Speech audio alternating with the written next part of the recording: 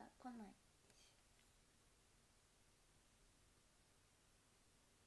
す。やめた。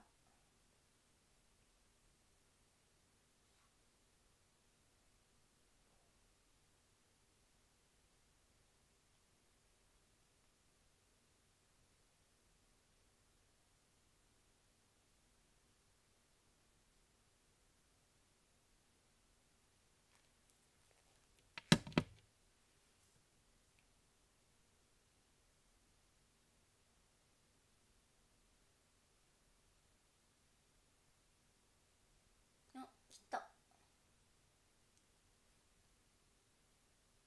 日曜日だから遅かった、コメントが。違うね。寝てた？体調は大丈夫ではないんですけどよくはなりました。もう昨日とかはもっとドロドロドロドロって感じだったけど、今日はまだ声も出るし、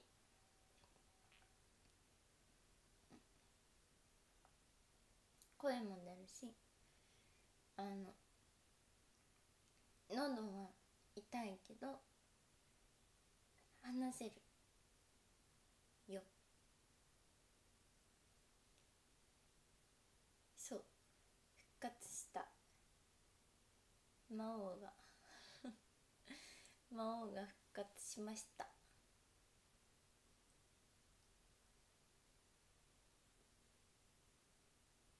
ごきげんよう。もっと昨日はね、こうなってた。泥のようになってましたが、今日は元気。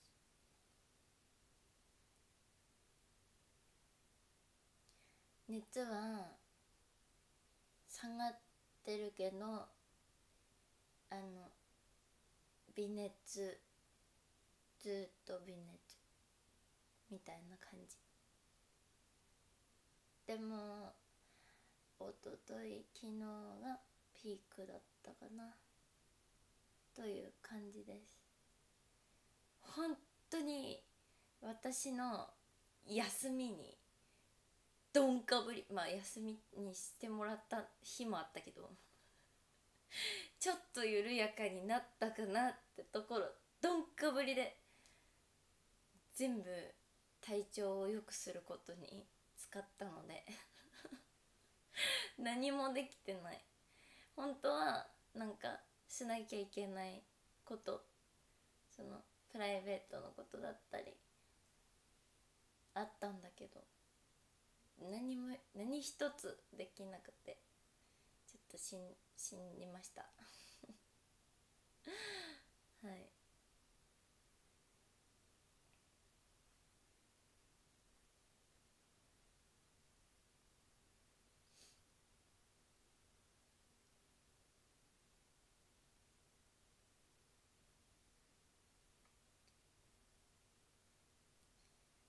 疲れがどっと出たんかね。まあそれもあると思いますし、なんか休みなさいってなんか言う刑事なんかこうお告げ休まないと本当に死にますよあなたみたいなお告げが来ました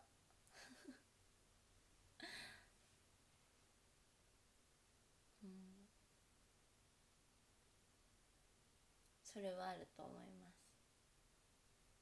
体がそうね、訴えかけてましたね。私基本辛かったり苦しかったり何か嫌なことがあった時、誰かを頼れないんですよ。その相談したりする、なんか友達はいるんだけど、そのまあいるっつっても2、3人だよ。でも相談してその子の重みになっちゃったらどうしようとか、なんかこんなこと相談してもきっと分かってもらえないだろうなとか、結局解決するのって自分だから、そこまで私が耐えればいいだけじゃないって思っちゃって、なんか人に相談するってことはあんまりしないんですよね。そうなるとなんかやっぱりちょっとまあ抱え込むじゃないけど、蓄積する数がすごい私の中に溜まっていくストレスがどんどんこ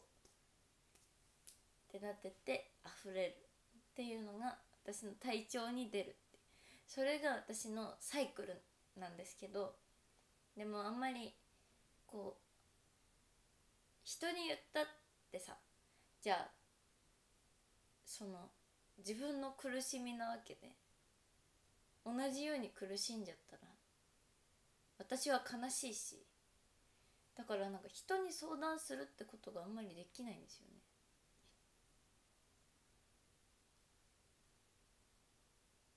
うん、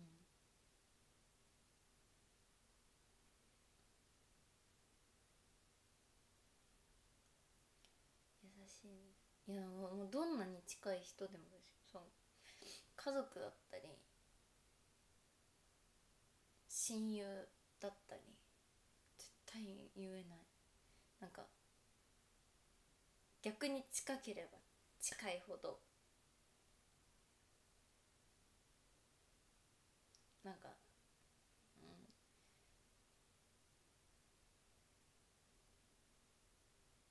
こう心が苦しくなっちゃうのでなんか人に自分の苦しみを言うことでまた自分が苦しくなるのってキモくない？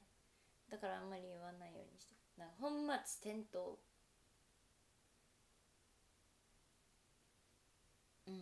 な気がして、自分のことは自分でやるのがなんか私の中での普通なので、もう溜めて溜めて溜めて体調に出して発散、溜めて溜めて溜めて、その回り方しか知らないの逆に教えてほしいです。どうやってみんなは外に出せてるの？もうこうやってストレスが体調に出ないと私は気づけない。やっぱりどんなに辛くて嫌なことがあっても人には言わないし、外に出て何かして発散ってこともしない私は家の方が好きだった。だって外に出るだけでストレスがたまるのに、なんでわざわざ外に出なきゃいけないの？思っちゃうね。そうだからなんかあんまり上手に出せないので、まあ多分似たような人多いと思います。私のファンなら特になんかリカちゃんがそういうところ似てるから分かるよっていう人も好きだよって人も言ってくれるので、多分知ってくれてる。だから私にしか言えない。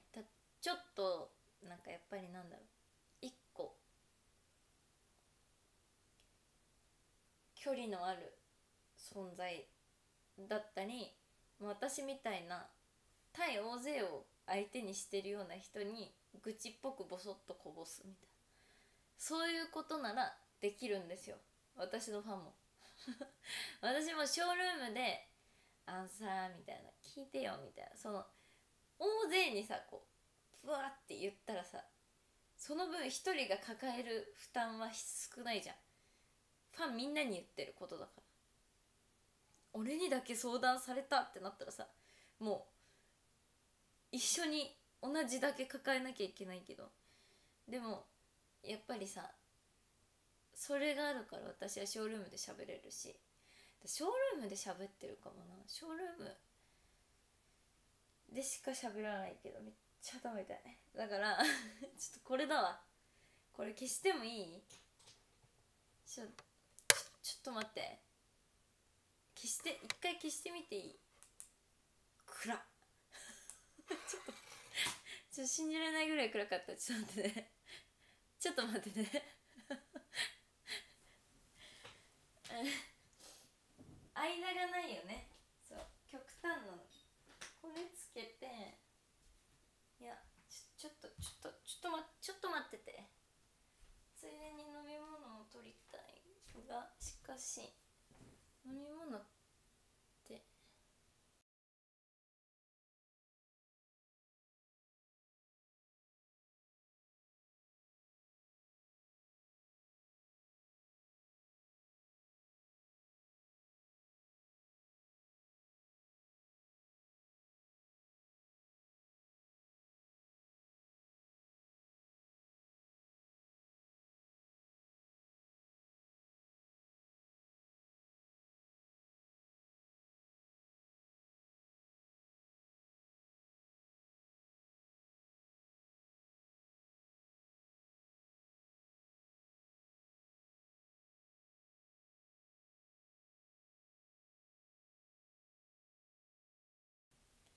ちょっとめちゃくちゃ頭が痛いので、みんなからしたらすごい暗くなるし映りは悪いんだけど、これを消させていただきたいかもしれない。ちょっと一回見てみるね。あ、さっきよりマシかも。さっきよりマシだがなんか目でかっ目でかくない？これ端末違うからだ。なんか変なエフェクトかかってるな、もしや。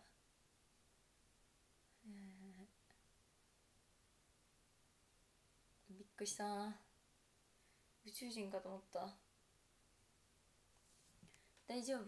これでやらせてくれ。ちょっと眩しくて無理だ。私頭が痛すぎて、もうなんかここがさ、なんか電磁波攻撃受けてますみたいな感じだったからごめんね。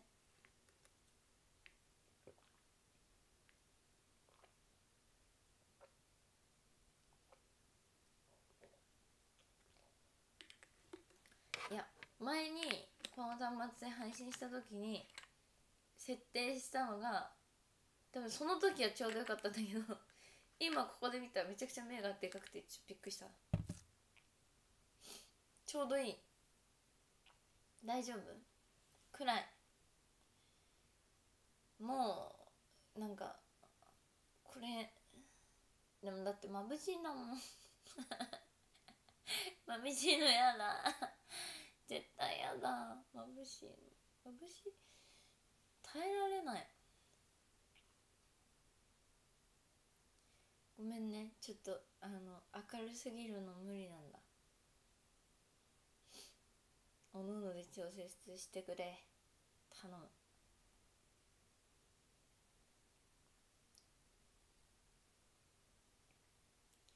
なんか最近より大きい音とか眩しいとか、なんかね、じゃあ私多分もうほんとなんか性格が極度の、もう多分世界で一番ギネスに乗れるぐらいすごくめんどくさがり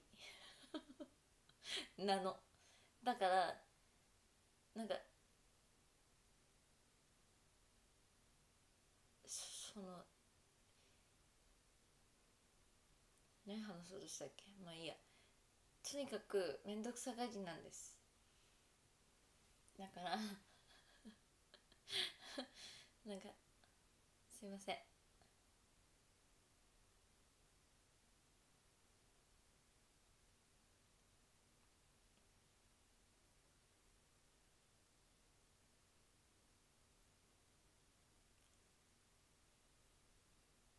何にも、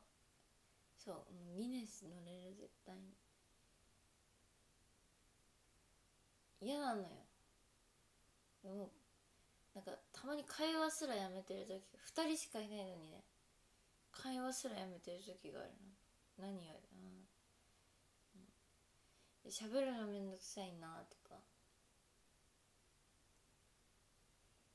なんか目の交際量とかも多分それに比例してるんだと思う。本人に付随してなんかやっぱ本人についてるもんじゃん、目も耳も。だからなんかこう目って多分自分のあれで眩しい時はこうレンズを絞ったり、逆に暗い時はこうレンズを開いて調節してるのね、交際量。それすらめんどくさいんだと思う、多分潜在意識的に。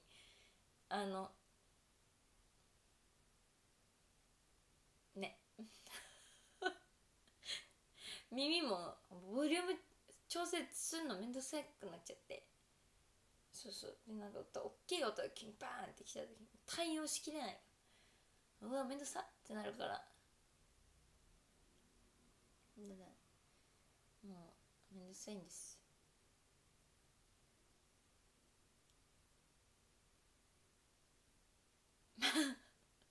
本能に対して勝ってると思う。もう確かに私のなんだ気持ちの方が強くて、今日なんか顔違うね今日なんか怖くない？顔多分ねカラコンだわ、ごめんね。みんなもっとシンプルなのが好きだよね、知ってるよりかは。だけど今日はちょっと濃いメイクしちゃった、ごめんなさい。じゃあ目がね色素が薄いからこう縁取ってるアイラインとかもうなんか口とかがもうバーンって前に出るからやっぱ目って人の顔の情報量すごいあるじゃないですか。だからなんかそれが色素薄いともう他の色が色ですみたいな主張するからなんかそれぞれの主張がなんか派手顔、今日は派手顔なんですけど、別にそんな深い意味はなく、今日だけっていうかなんかしばらく泥になって気が慣れませんみたいになってたから、それがなんかブランク化粧ブランクが出た。もうどうしたらいいのか分からなくなっちゃう、途中でもう追いかけ始まった。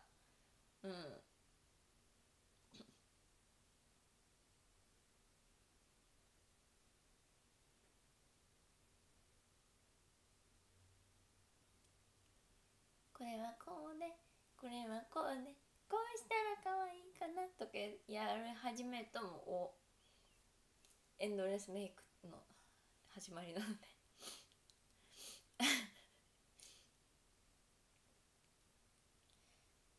そう、高熱で相当体力を消耗された。いやもう起きれなかったもんね。起き上がれる、体がなまり、私ロックリーの重り全身につけてるわと思って。ロックリーの重り知ってる？パッて離してズドーンってなるやつナルトの中任試験のごめんねわかんない人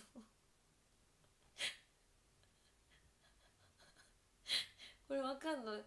少年ジャンプ読んで。なんで充電がないわけ？ちょっと待ってくださ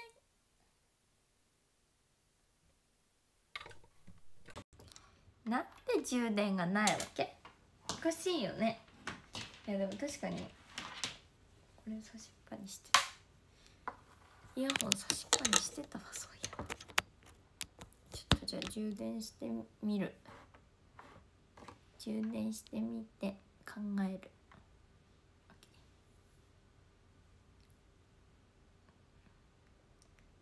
充電の速度が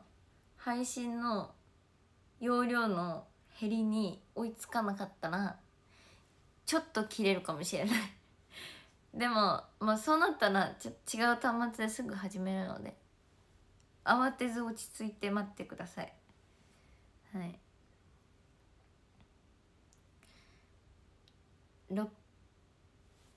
やばいね。ナルトわかんないのやばいな。ナルトわかんない世代の人いる？ナルトって何みたいな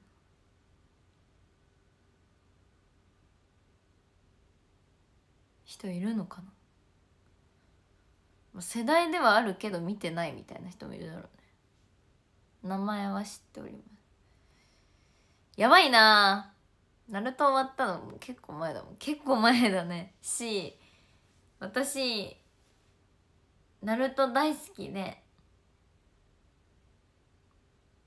特に中任試験、サスケが抜け人になって、ナルトとサスケで戦ったやつあるじゃん、1回目のあれのあと、顔の白い子誰だっけ、鳥獣ギガの子、あの子が入ってきて、だから疾風伝初めぐらいからがちょっと記憶がおろそかなんだけど、サイだ、そう、サイが入ってきてからちょっと誰がどうなって何ってなってきたんだけどでもだから私ガーラが好きなんだけど、ガーラの出番極端に減るじゃん。一回中任試験でこう脚光を浴びた後極端に減って、でいつの間にか砂影になっててみたいな。で、ネタバレごめんね、もういいよね、ネタバレしてなんかそう砂影になってるやん、かっこよみたいな結局好きだったんだけど、そうでもね、私ガーラはね生い立ち含めてすごく好きでしたね。なんでこんなちっちゃい子がこんなに辛い思いをして強い力を手に入れてまだ認められないのって思って、すっごいもう見てる時私もまあ割とクソガキだったけど、なんか見てるなりにすごいなんか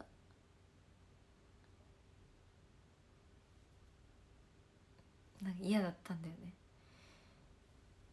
最終巻の発売が単行本確かにそれぐらいだった気がする。でも結局私は全部見てたし最後の方は最後何巻だっけ、私背拍子まで覚えてるのに持って新潟に行きましたそうだから私の新潟の最初のお家にはご近所物語とナナとナルトと銀玉があった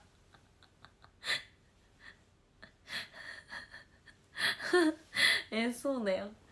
情緒がないって感じだよ。でもその4つが結構好きな漫画でしたね。結構、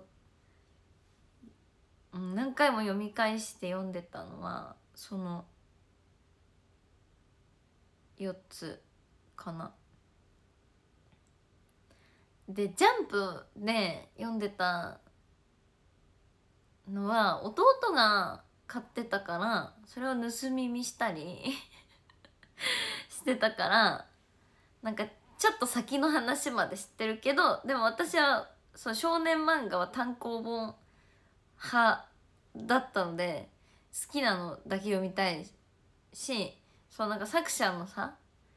なんか書き下ろしイラストとかが間に挟まるじゃん、それがすごい好きで、そうそうで買ってましたね。でなんかもうオタクだからなんかそうなんか作者がのがどうやってこう書いたかみたいなのも知りたいキモいよねからなんかそういうのとか、だって空知先生のさ単行本の間に挟まるやつとかめっちゃおもろかったからね。読者からの声みたいなの書いて、そこになんか自分の言葉ですっごい長文で返してくれるんだけど、そういうのとかも見ててなんかすごい好きだったの。そうなんかそういうのも見るのも好きだったし、ナルトはなんか書き下ろしイラストのちょっといつもと衣装とか服が違う、テイストが違うナルトたちが書かれてたりとかするのがすごく好きで買ってましたね。でもめっちゃその2つは割と私の大好きな作品。全然作風違うけど、まあ、どっちも和っぽいの忍者と侍だからね。上位老子の話なので、まあちょっと銀玉はちょっともう和なのかみたいなところあるけどうん、でもすごい好きでしたね。あと何見てたかな。アニメで見てたのは結界師とか結界師夏、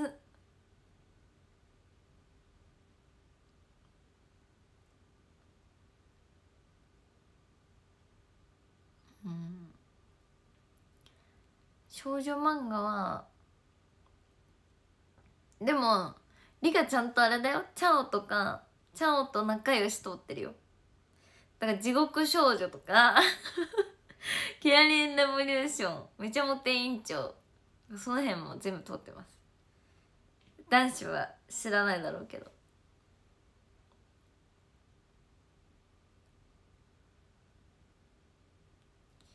結界師めっちゃ好きだった。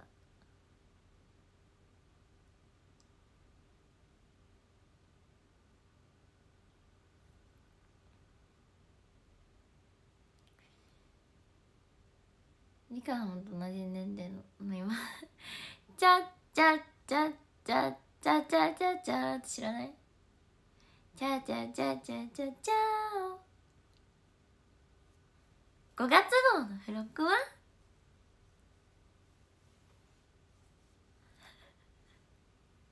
イラストがかわいい、めちゃモテ委員長のポーチみたいな。知らない？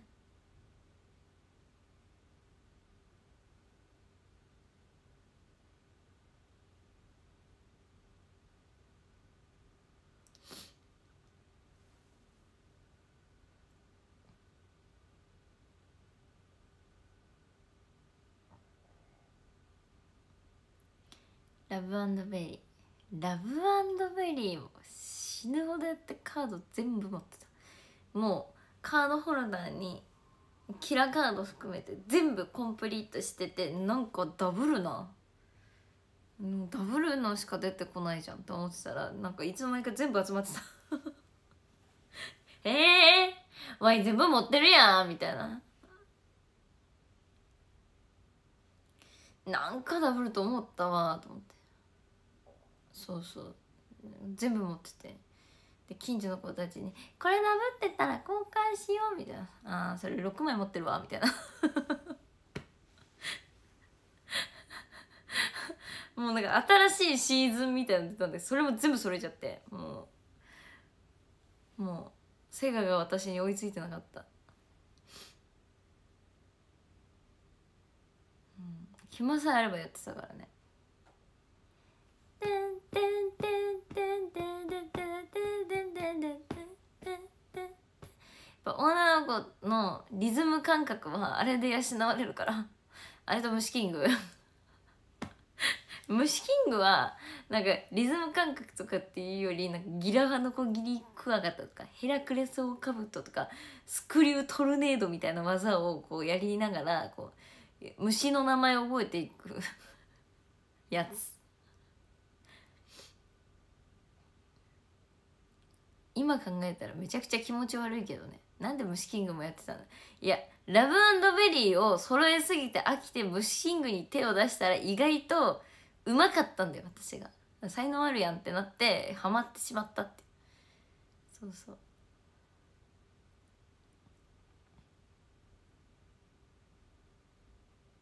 うん、唯一通ってないのはワンタメですね。ワンタメはなんかわかんないけど、犬がキュルキュルの目でなんかぬるぬる動くのが嫌だったんだよ。でちっちゃいながらになんかワンタメ知ってる？知らない人もいるだろうけど、なんか犬がキュルキュルの目でぬるぬる動くのよ。だからなんか相方はね、その一個下の世代ですね。私たちはそのカードゲームっていうのが出てきて、第1弾のその虫キング、男の子は虫キング、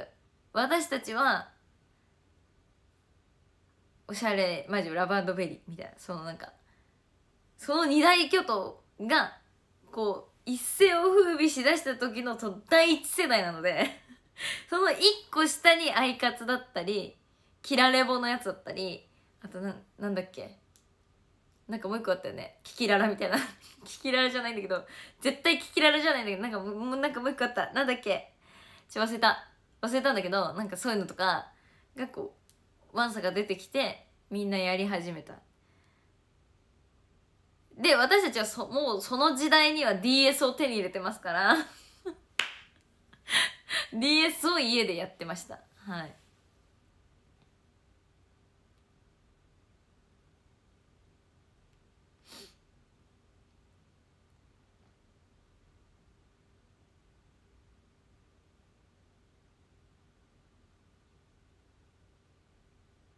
わかります。当時ポケモンのダイパーどうもりおいもりか、その時はおいもりダイパー、あと何や、とんがり帽子、ともこれみたいな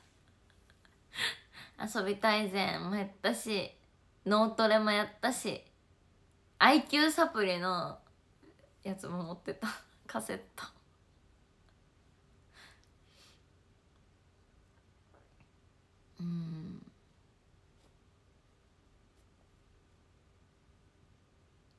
やってましたね、すごく。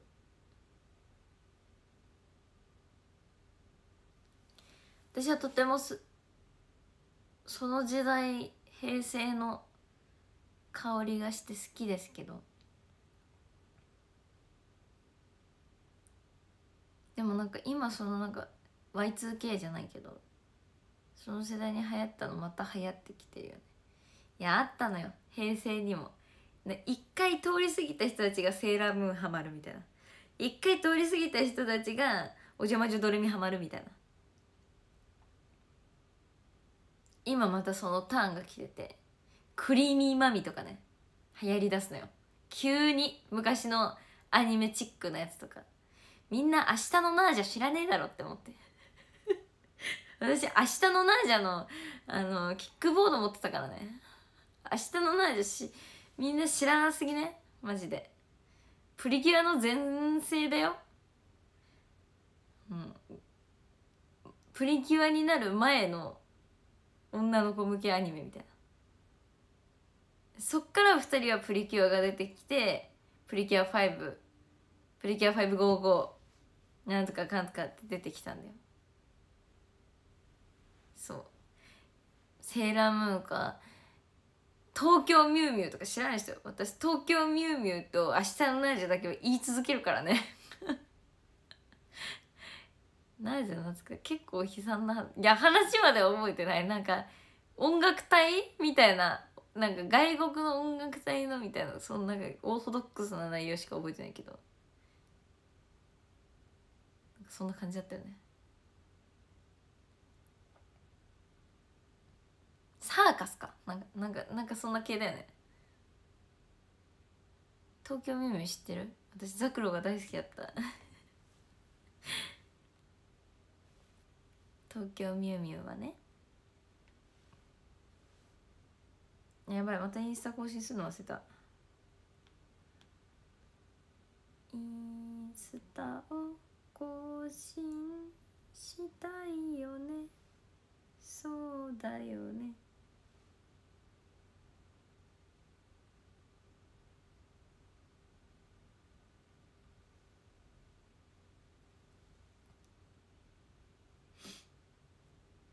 インスタ更新していい？急にね、ごめんなさい。油断するとすぐ写真が溜まっていくから、早く早くこう世に出していかないといつ死ぬか分かんないからね。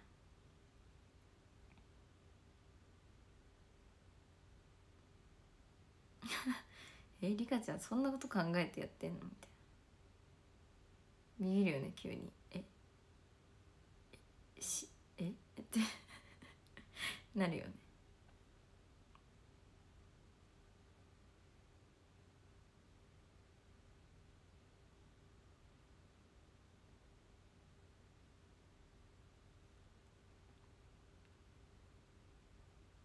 どうしようかな。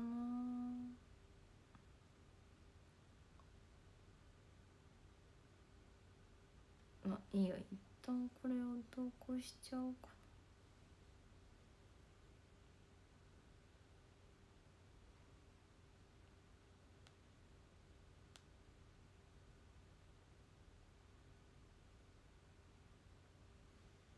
ちょ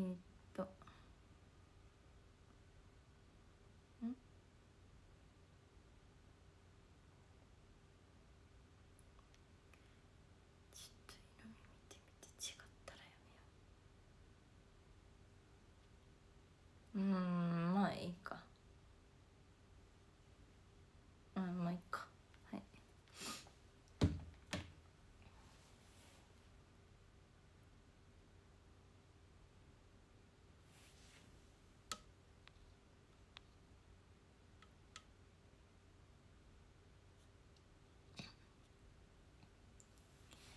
東京ミュウミュウ大好き。東京ミュウミュウの塗り絵やってたな。でも私アニメさ、いやなんかこれスポンジボブを見てたのね。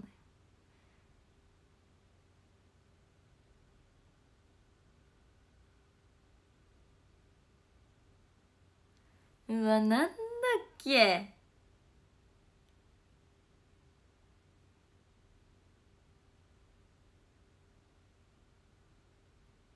片思いファイターって曲の主題歌のアニメ。私は片思いファイター、これなんだっけ。忘れた。これめっちゃ見てたんだよね。なんだっけ。ほんと誰か助けて見てた人いない？いない？アニマックスキッズステーション世代の人知らない？片思いファイター主題歌で調べたら出てくるかな。うわ、もやもやする。片思いファイタ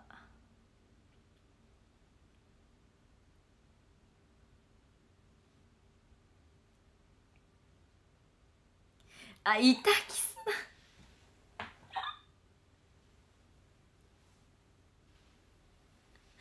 いたキスだ。懐かし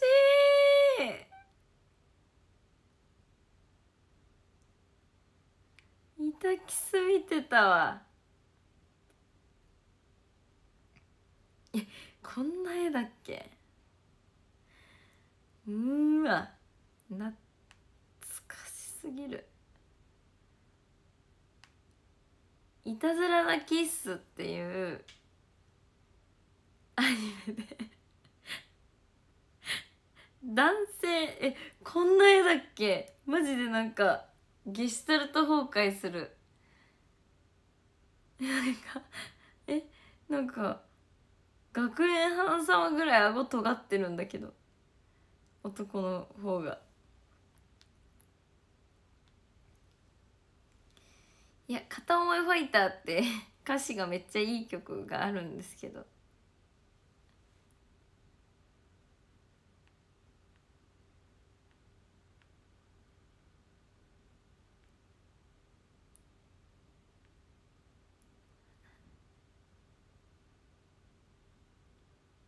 うわ懐かしい、聞きたい。無理。ちょっと一回聞いていい？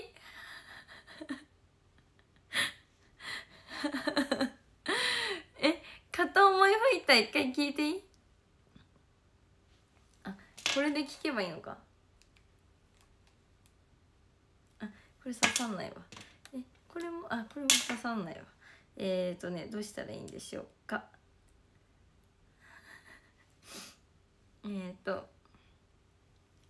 ミュートにするわ。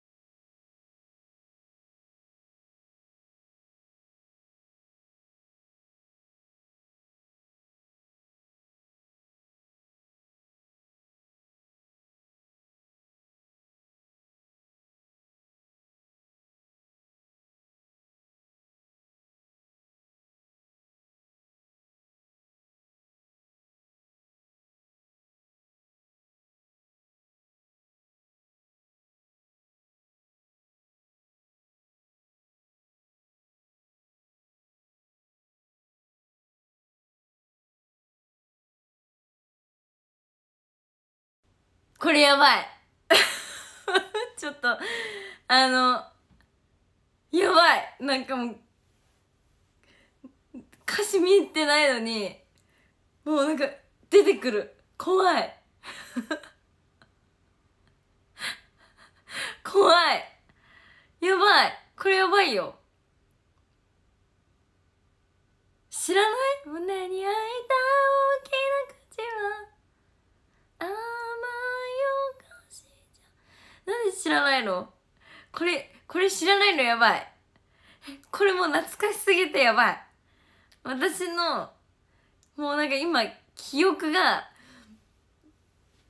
もう温泉湧いた。びっくりした。へーってなった。輝き出した。うん、懐かしい。わやば。これ知ってる人いないの？やばーい。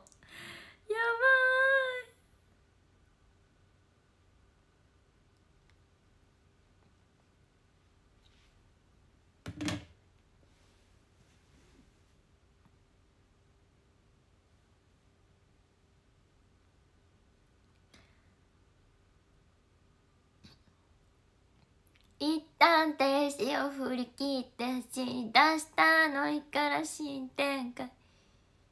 チューブラリンな恋落っこちてきそうだよ。でもいい歌だから聞いてみて。全然知らないんだろうけど。いたずらなキッスっていうアニメもあったんだけど、もうその思春期の私いつもダンス行く前土曜日に入ってて、でダンス習ってたんだけど、ダンス行く前土曜日に入ってて、もう思春期の私にはもうなんかみたいな展開のもう応酬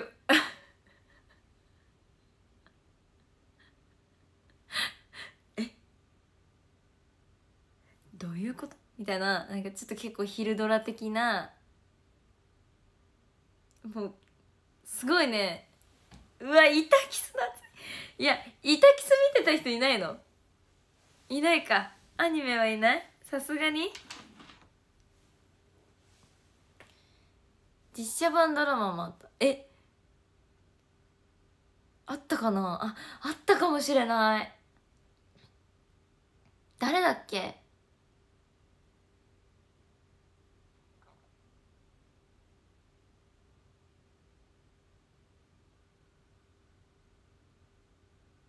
誰がやってたっけ？いやもう全然忘れて。実写深夜ドラマ版。誰と誰がやってた？知らない人？全然有名じゃない人？いや違うの。なんか結構ほんとドロドロじゃないんだけど、なんか濃い。もうその時の私にはすごく鮮烈に記憶に刻み込まれたんでしょうね。これを中学校の時に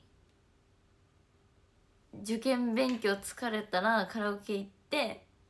片思いファイターを歌うみたいな一連の流れがあったんですよ。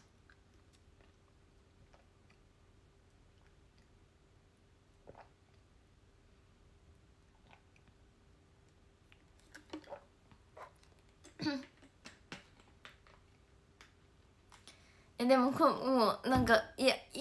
歌、ただただいい歌だから聞いて。鏡の中には欲張りな顔、眠れない片思いファイターだよ。あ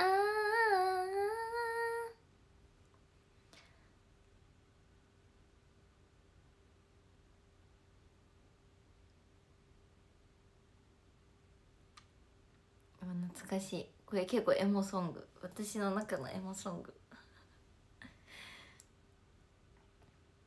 これとあまやまの「レッツゴーアウト」はすごい好き。カラオケで超歌ってた。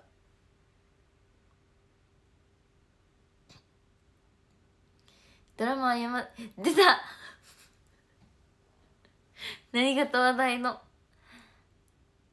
全然知らなかった。ただイタキスはアニメおもろいから、どうなっちゃうのってなって、そわそわしながらダンス行くかっつって、で腹筋300回させられて死ぬって思いながらやって。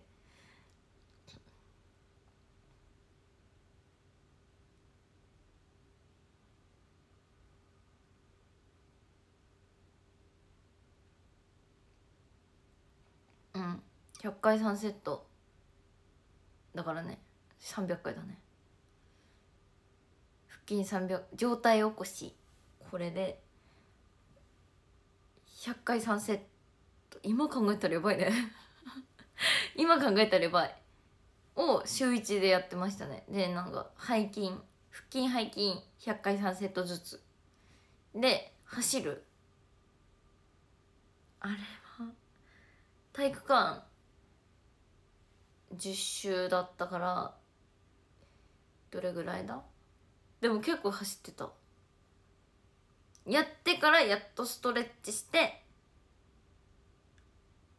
ダンスが始まる。3時間ぐらい。リガ様当時だからね、当時もう腰がその時からその時に分かったんだよね。でなんか腰痛いと思って、成長痛でもないし、親に聞いたら球外形成不全だよって言われてなってでそれが NGT に入って合宿が終わって、お披露目の次のステージがあって、その次のステージか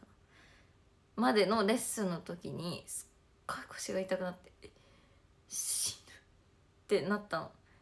人間のさ真ん中じゃん腰って。だからもうこうなってて、ずっと痛い、死ぬ、無理ってなってて、病院に行ったら、はい、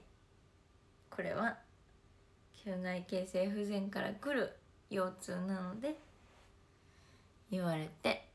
これ放っておくとヘルニアになりますよ言われました。はい、放っておきました。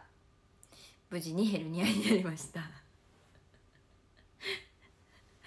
弱だけどね、別にそのなんか結構再発するようになってきちゃって、そうやっぱなんかその股関節が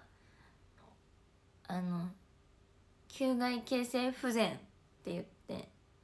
まあ、何回もショールームでは説明してるんだけど、本当はこうやってついてなきゃいけないのがこうなってる、お皿がこうやってずれちゃって、ここの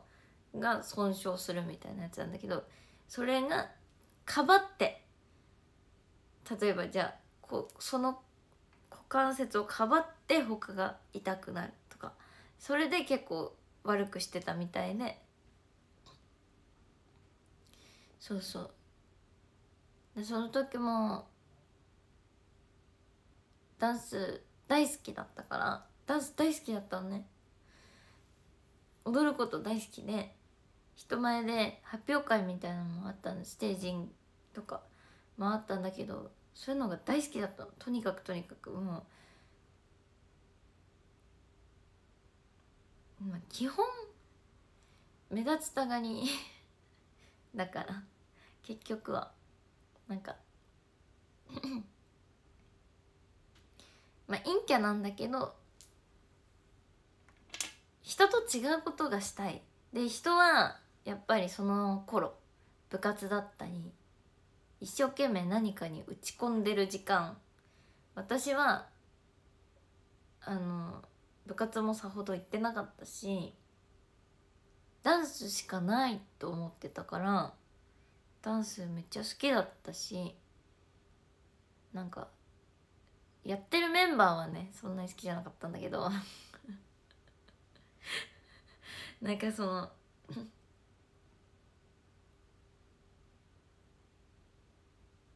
私がダンスを始めたきっかけになった子がそのユニットみたいなのにいたの。そのユニットがなんかもともとダンススクールに所属していた先生の一人が個人になって初めて作ったユニットに私が来ないって言われて行ったん。7人ぐらいので、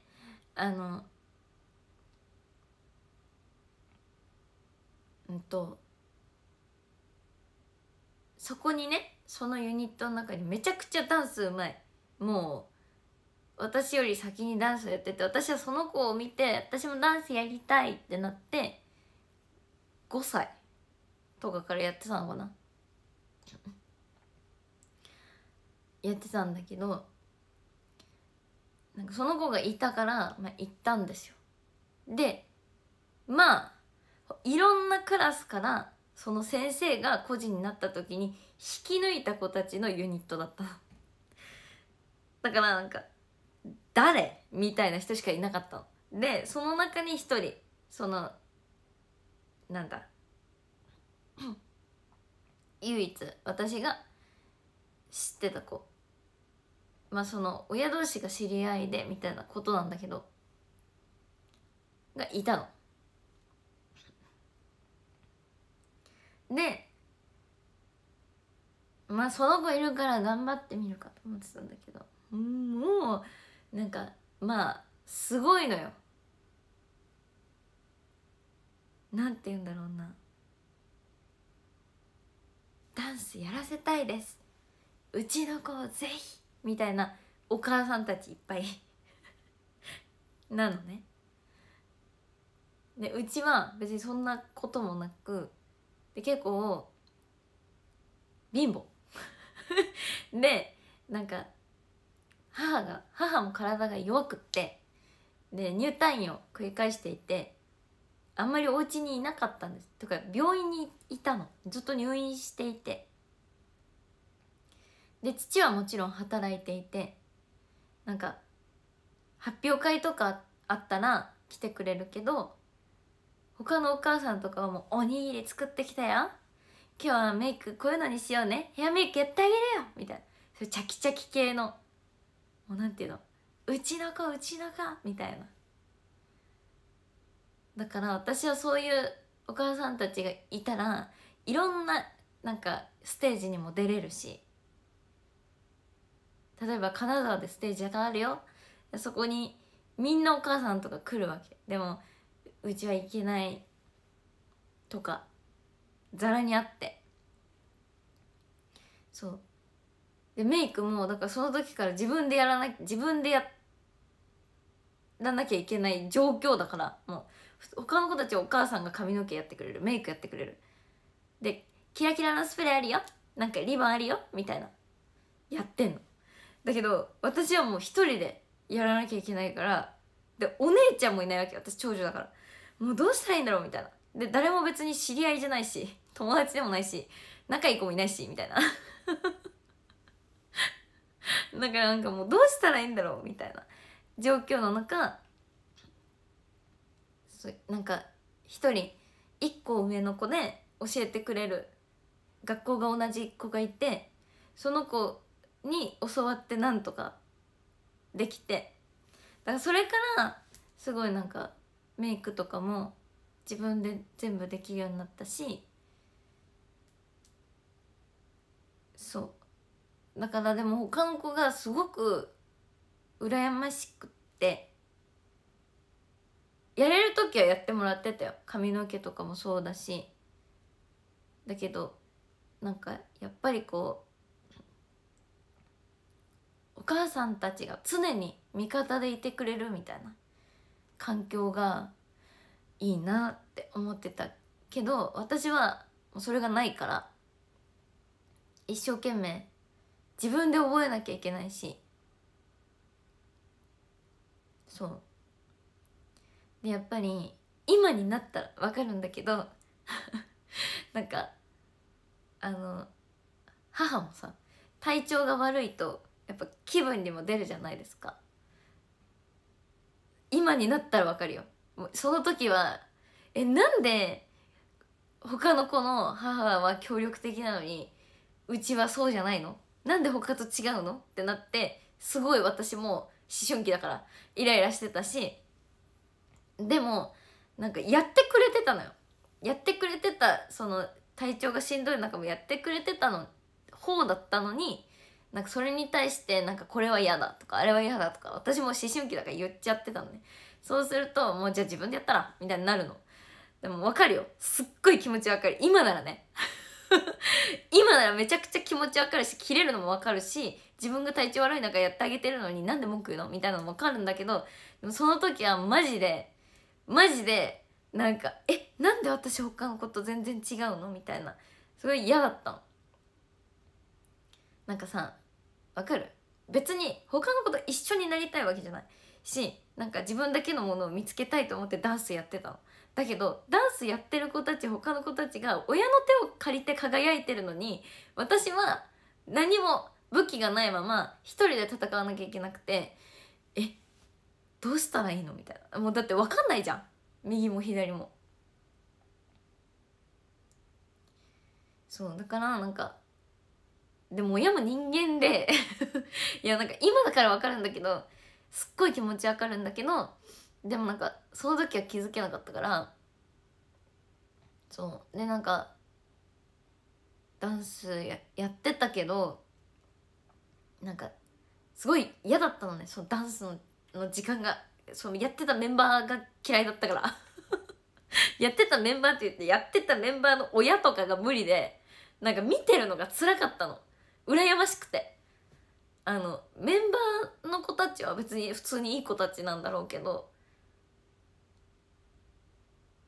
なんかかわいそうみたいな目で見られるんだよ、私がね。リカちゃんメイクしてもらってないのみたいなとか、それがすっごい嫌で、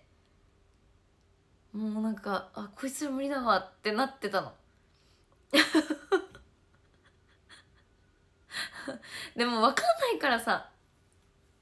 そんなの中学生なりたて、小学校高学年とかで別に学校に行った環境もそんなに良くなくて、なんかずっと言うけど小学校はねほんと暗黒時代だったの私の中で。なんか別に友達もいないしみたいな。だからなんか全部の環境がすごい嫌で、めちゃくちゃ我慢してたから、なんかそれがだから急に全部できる環境に新潟でなれるよって言われたら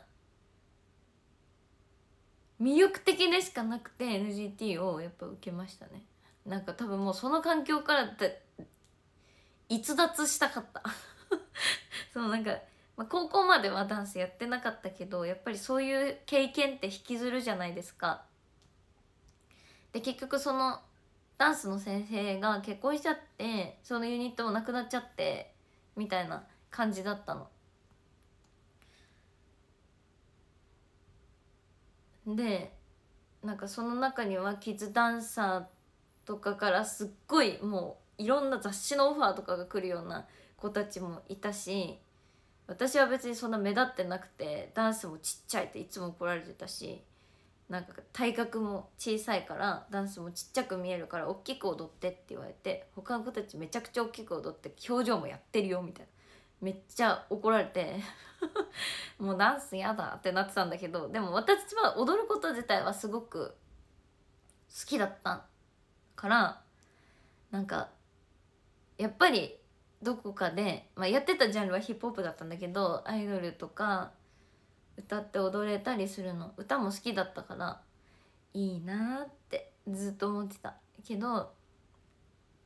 できなくてみたいな。でチームメイト勝手に受けて勝手に最後の2人まで残って、最後に落ちたでしょ、バイト行っててほんと最悪なんだけどでもなんかそれももうなんかこの家学校ダンスとか、なんかそういうなんかこの負のトライアングルからもうやだ抜け出したいってなってたから、そうなんか外に出たかったんですよね結局。そんな力も自分にないのに。だけどそれはすごくなんかもう東京行きたい東京行きたいってずーっと言ってたし、でもさそんなお金がある家じゃないの、許してもらえないし、別になんかだからもう自力でいい高校に入って、なんか県立だったらそんなにお金かからないから県立でお金もうバイトしてお金稼いで自分の好きなことしようと思ってやってたんだけど、でも NGT に受かるまでその経験がなかったら、もしかしたらそこまでの全部捨ててまで新潟に行きたいって強い思いはなかったかもしれないから、もう全て今につながる環境だったと思えばそれも別に全然嫌なことじゃない。別に間違ってなかったなと思うし、あの時嫌な思いしてた分 NGT になってすごく楽しいこといっぱいできたから、別によかったなっていう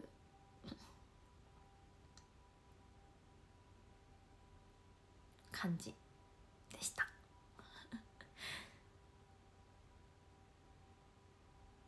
そうだね。でも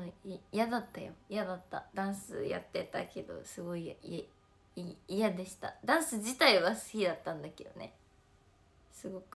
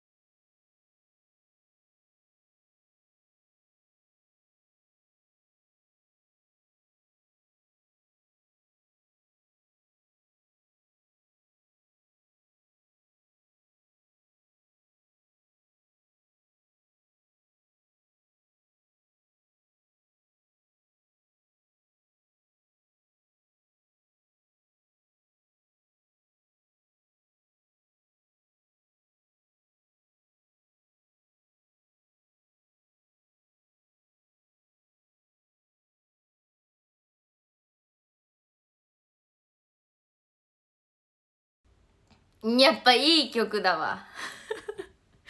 さっきの続き聞いてたんだけど、片思いファイターを聞いてたんだけど、めっちゃ懐かしくて今本当に無理これ思い出したらダンスの前のそのなんかうわダンス行きたくね、これから腹筋すんないかよ、まだ先週の筋肉痛引きずってんだけどみたいな感じがすごい蘇ってくる。これ見て行くかってなって行ってたのよ。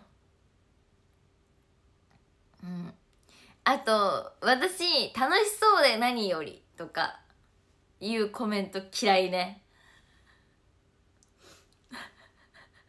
なんか突き放された気分になるから。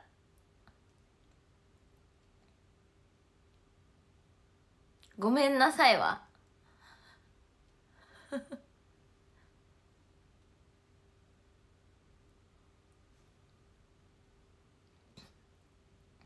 そうなんかもうこれ聞いてまあダンス行くかってチャリで行くんだけど、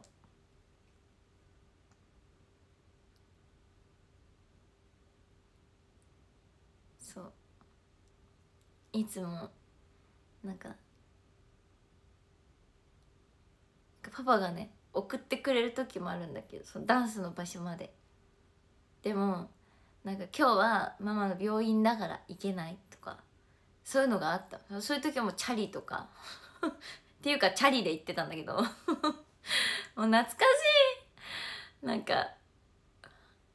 そう赤色のチャリで爆走してましたね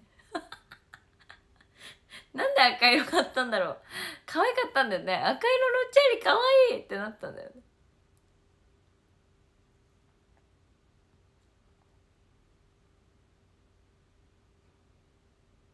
赤に茶色のカゴついたちょっとなんかレトロな可愛いチャリを爆走させてもう雨の日も風の日もチャリこぐからさ、もう鍵が錆びてんのよグギギギギギってやんないとしまう懐かしいもう懐かしいどんな時もパパがママの病院に行っちゃったらもう無理だから、お迎えとか送りは。だからも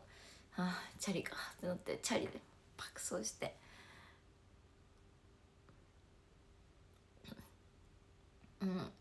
全体重かけてなってカニってやってたもんそう錆びる。あと不穏な音がする。グギギギギ。ホラーゲームでしか聞かないようなホラーゲームの最初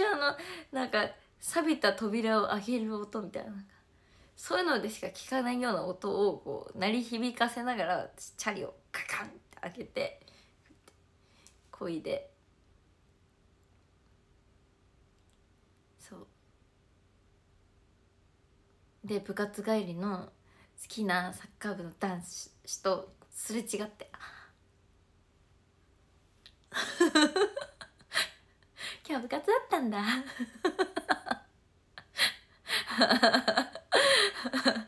なってたいるじゃん、何もっと髪の毛とかちゃんとしてくればよかったと思いながら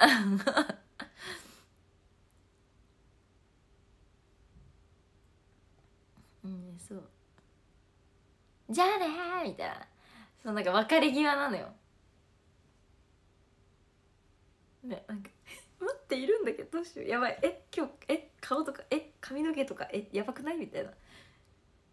どうせ腹筋ドロドロになるから別に何もしてないのよ。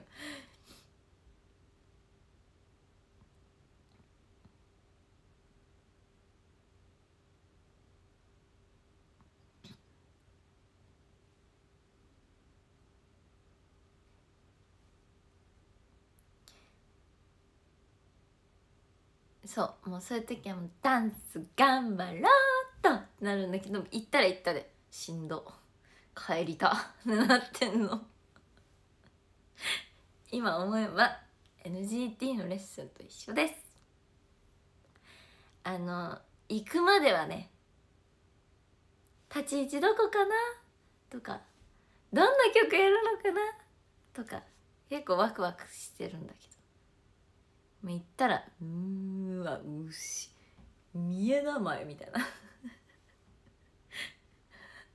そういう時だってありました。私にはずーっと前に立ってたわけじゃないんですよ。知ってますか？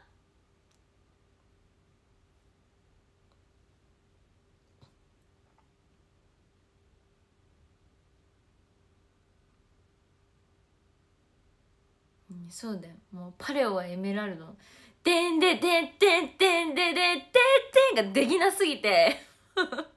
なこれできなぶち切れて、そう SK 演劇場で出張公演があったんだけど、その時にパレオはエメラルドやるんだけど、私立ち位置いいかなと思ってパッて開いたらケツから2番目とかの立ち位置、そうでしょ、中井ここみたいな思って、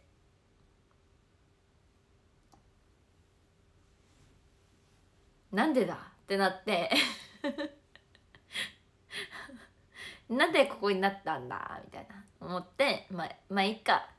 別にこの歌あんまりできそうにないしと思ってたら、なんかもう立ち位置後ろだとやる気出ないから、もう「てんでてってってってれってって」が一生覚えられない。もう何もう一回やってわからんもう一回やってみたいななって、もう全部無理だったもうメンタルも終わってるから、メンタル終了してる上で新しい振り、しかも難しいを覚えなきゃいけないモチベーションになるわけがないやんね、わかる？立ち位置をこれですバーンで、いつもの位置よりやっぱりちょっと低かった、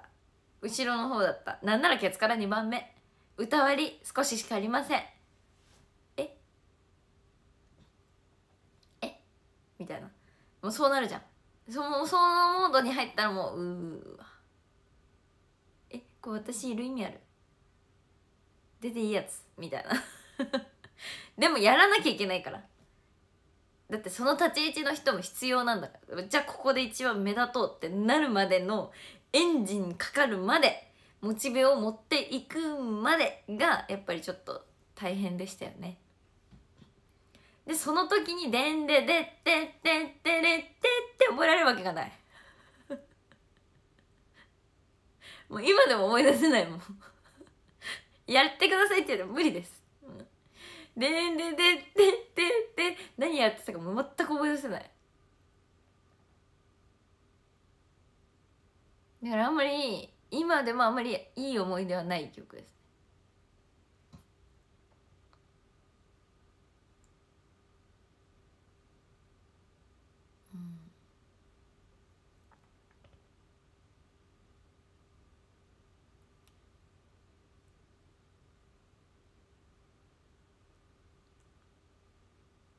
そうね、なんかその頃何してたかな、 SK 出張公演してる時も私なんか他のことしてた気がする。ドラマか日暮らし、そんな前だっけ、なんかね、なんか何か他のことをしてたんだよね。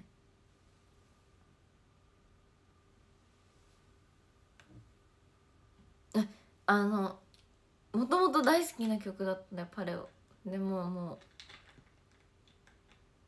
私そもそもにおいて夏曲大好きだから48の、だからもう大好きだったんだけどねもうその思い出が一気に蘇ってくるから苦しくなっちゃう、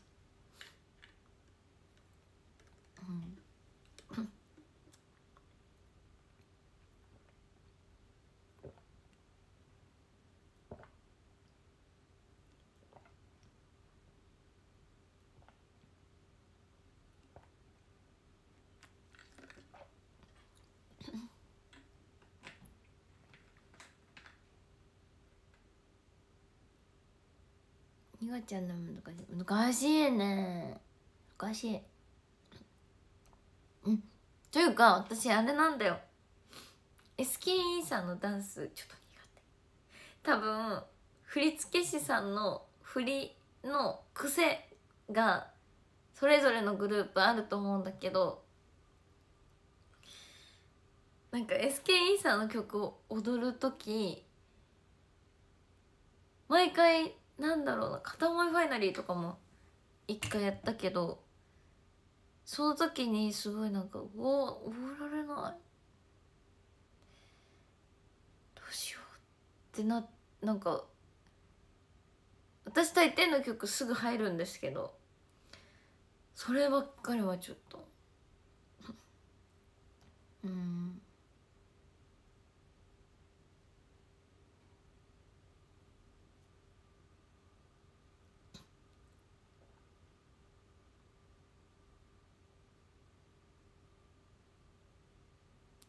動きが細かい。私ねどっちかというと動きが細かいのは好きなんです。別とかもそうでしょ、手振りが細かい。ああいうのって逆に覚えられるの。なんか振りに意味があるし、なんか歌詞とリンクさせて覚えられるから、私そっちの方が得意なの、どっちかっていうと。じゃなくてね、例えばよ、しなやかな大きな動きとか苦手なんですわかる？言いたいこと。パレオとかもそうじゃん。アイドルっぽい振り得意なの、どっちかっていうと。アイドルってちょっと手振り多いじゃん。今になってどうすればいいとかさ、全部もう手が全部違う形してるけど、もう体全体でで渡り鳥とか苦手だった。あれ覚えるのすごい時間かかったとかねしそしなもね結構私ちょっと苦手の部類に入るね。あんまり好きじゃないって言うとあれなんだけど、ダンスはちょっとなんか動きは苦手な部類。可愛い振りは得意なんだよ。銀ガムチェックとかも多分大好きなのだし、何が好きかな。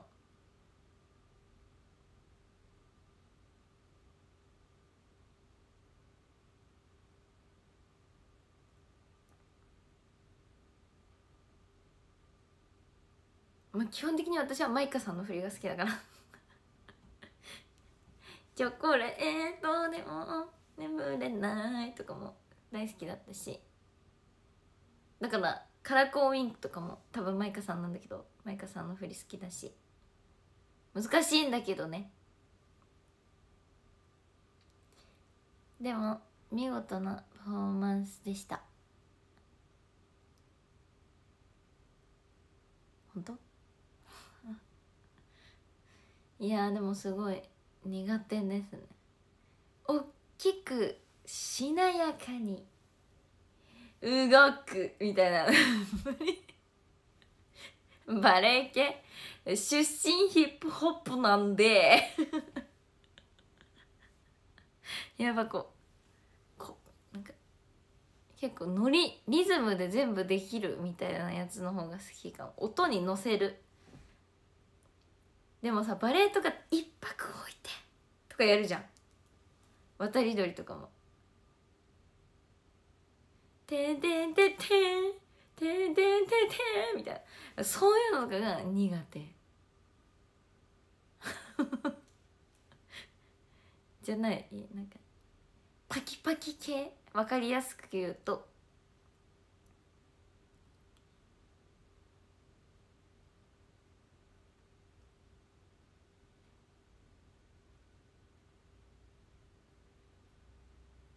というか動きに自分のニュアンスを加えられるじゃん、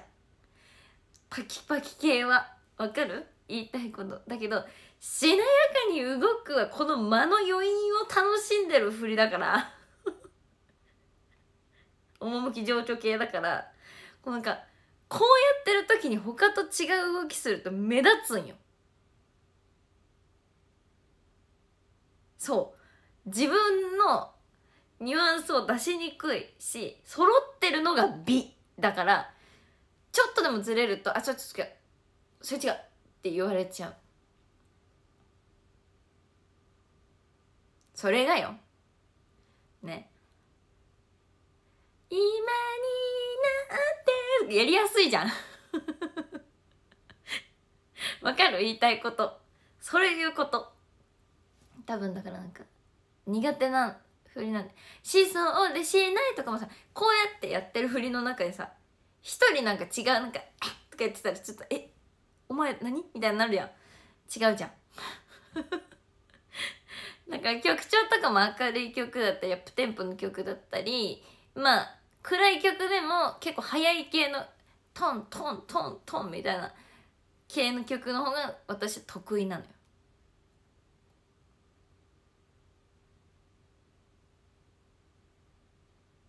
ただ思うのは、マックス時とかも結構パキパキ系なんだけど、しなやかではないじゃん。しなやかバレエの動きみたいな感じはないじゃん。揃ってるのが B とかじゃないじゃん。まあそれはそうなんだけどね、揃ってるのが B であるべきなんだけど自分を出せる振りではあるじゃん。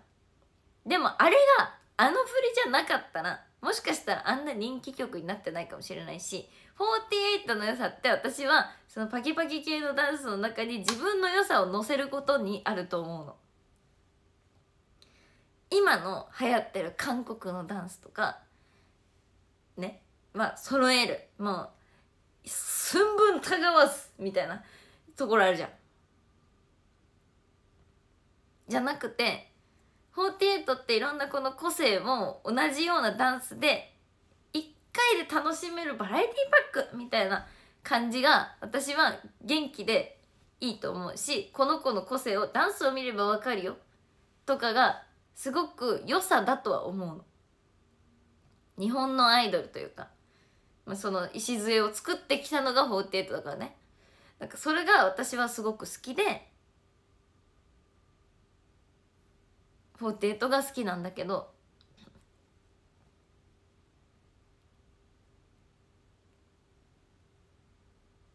そ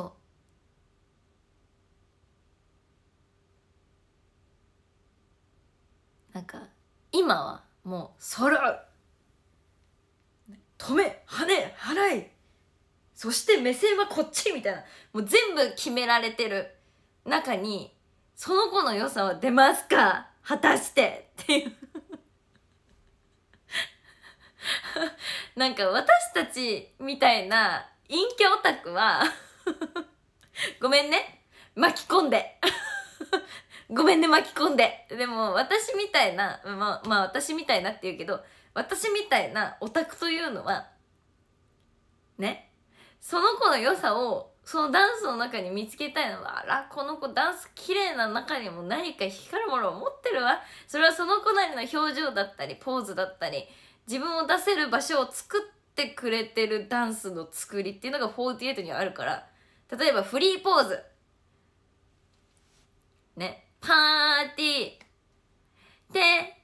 ってってで、そう1個回る前のそのポーズでさえ、この子がどういうポーズをするのかなで大体わかるじゃん。あ、こういう子ねみたいな、あ、元気系だとか、あ、そっち系ねみたいな、釣ってくる系だとか、そういうのがおもろいのが48なのよ。でもなんか揃えてください、絶対に目線はこっちですみたいな、この時は顔をこう作ってくださいみたいなされちゃうと、もうなんかまあ芸術だけどねっていう感じになるじゃん。アイドルを応援したいのよ。その子が自己プロデュースをして人間性が輝いてるアイドルを応援。私何を語ってるわけただ私は私の気持ちね、私は48の良さはそこにあると思ってるの。だから無理、そのエンタメ性をそっちに寄せるとかそういうことをしなくてもいいんじゃないかなと思うよ。だって48はそれで人気になったわけじゃないから。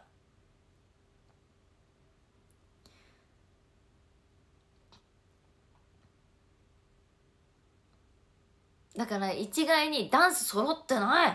て怒られるのは、まあ、それ一人だけすごい違うとこで指差ししてるとか私はやるけどね、私はやるんだけど、でもだからそういうのとかだと悪目立ちするじゃん。まあ悪目立ちしてたんだけど、でもなんかでもなんかそういうのを見てそれはちょっと違うんじゃないかなっていうのは分かるよ。めちゃくちゃ分かる。だけど全部揃って中で、じゃあフリーポーズポンポンポンって3個してくださいって言った時に、その子が何をするかで、ああこの子をそうって決めたりもするわけじゃないですか。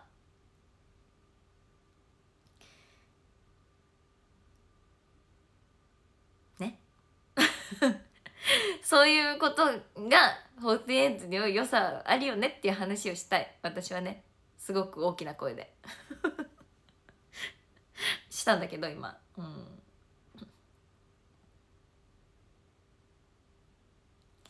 それぞれの良さ、そう分かってくれる人多分たくさんいると思う。48のオタクならね。ただ今ちょっとエンタメ性がやっぱりそっちの韓国だったりの方に寄っていってるから、なんかそれが良しとされてる世界線もあるけれど、私は自分のいたグループ含め求めてるのはそれじゃないかもとは思ってる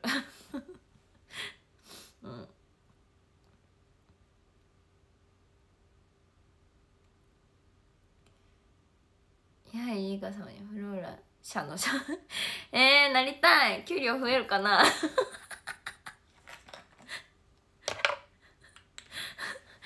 ポンコツ社長でもいい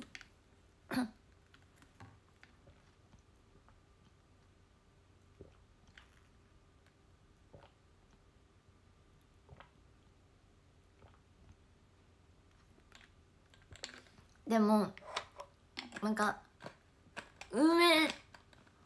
これも賛否両論あると思うんですけど、運営って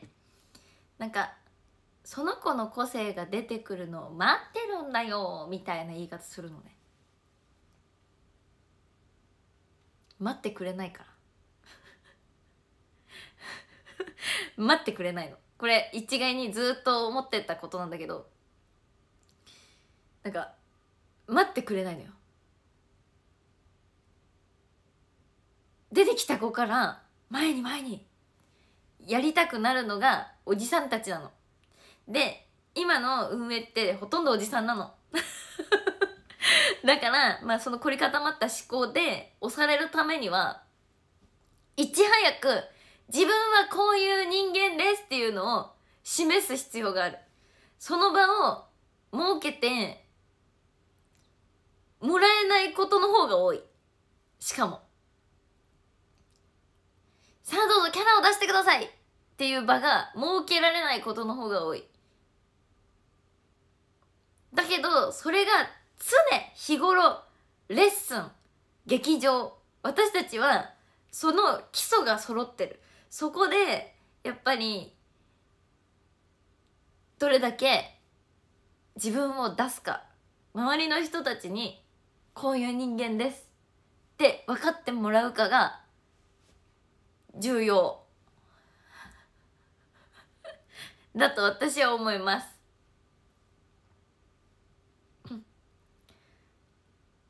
外に出すには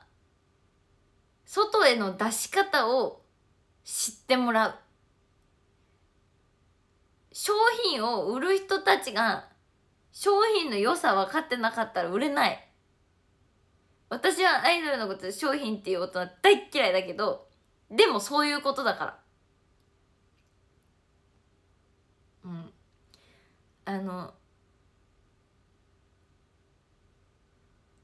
そういうことだからだってプレゼンしてください。この子の良さ何ですか？押してくださいって言われた時にこの子の良さは、レッスンの時にもおとなしいしって考えなきゃ出てこない子はまず押されない。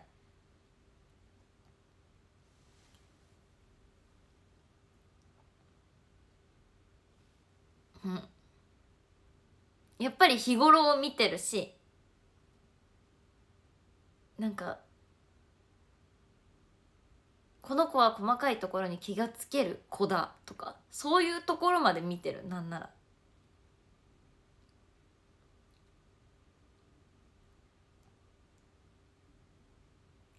だからなんかいつも常にオーディションだと思っていなきゃいけないかったあの日々、私は大変に精神を削りましたでもそうやって削って自分はこういう人間ですってこういっぱいいっぱいアピールしたから、今みんなに知ってもらって受け入れてもらって、中井梨花ちゃんってこうだよねって言ってもらえるようになったけど、それがやっぱり最初にできない子はやっぱり見つけられにくいですよね。後から見つかってもその枠が埋まっちゃってることの方が多い。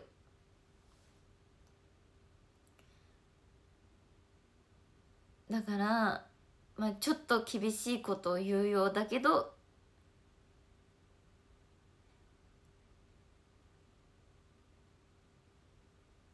最初に昇格できないような子たちは後から芽を出すのは難しいかもしれない。めちゃくちゃ厳しいことを言うのでだって研究生っていうカテゴリーで見られるようになるから、次はやっぱそれがねすごくありますよね。難しいところです。勉強になりますなんでいるの田辺陽一郎丸なんでいるの元気ですか？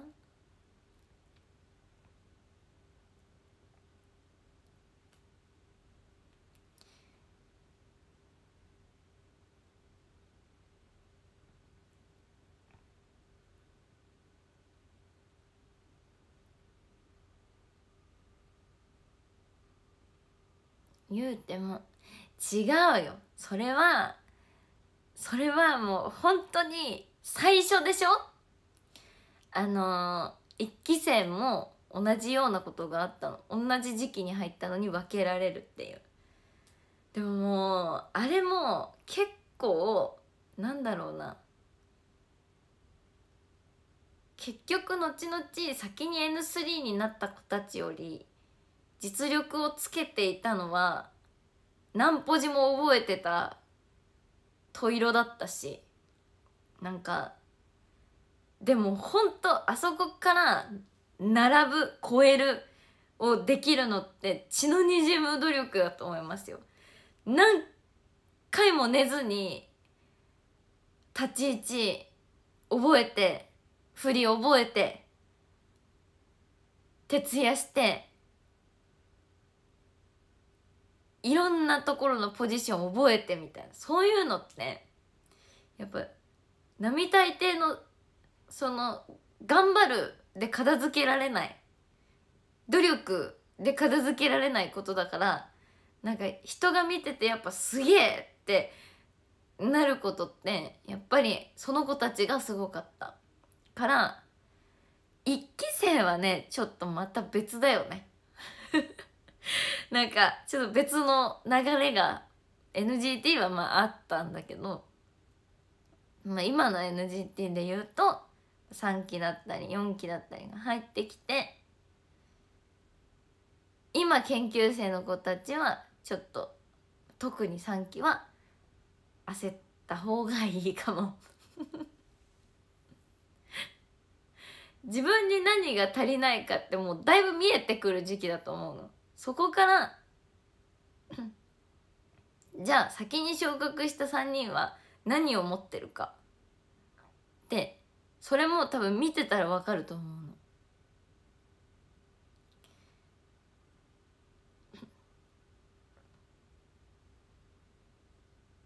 うん。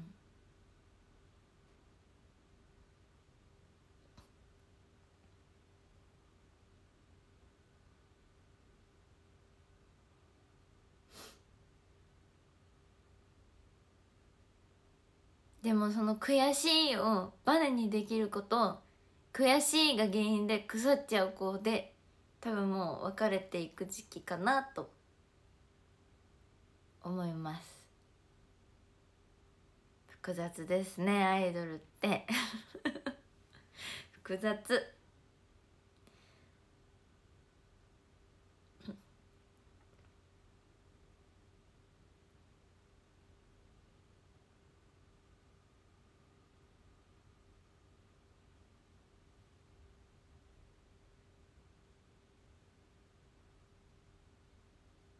でも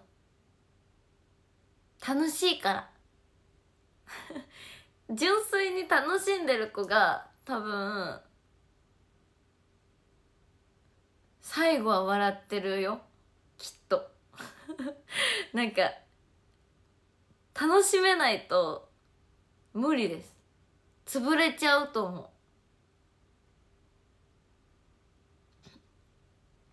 潰れちゃうか早々に卒業していくか、もうこの二択ですね。夢半ばで卒業していく子が減ればいいなって私は卒業の時に言ったんですけど、なんかっていうのはなんか劣等感が諦めになっちゃう子が減ったらいいなっていう気持ち何クソ精神で頑張ってこう上を目指そうとできる子たちがやっぱり今の48は大事になってくると思う。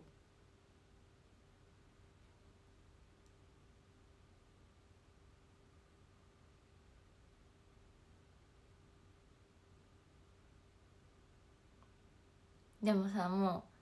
看板がすごすぎた48ね、うんうんってこ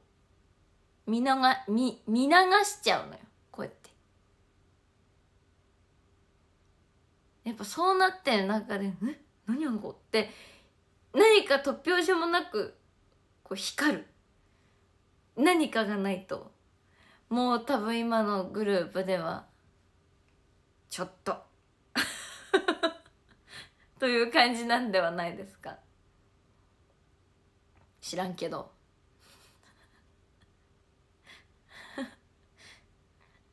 知らんけど知らんけどやで。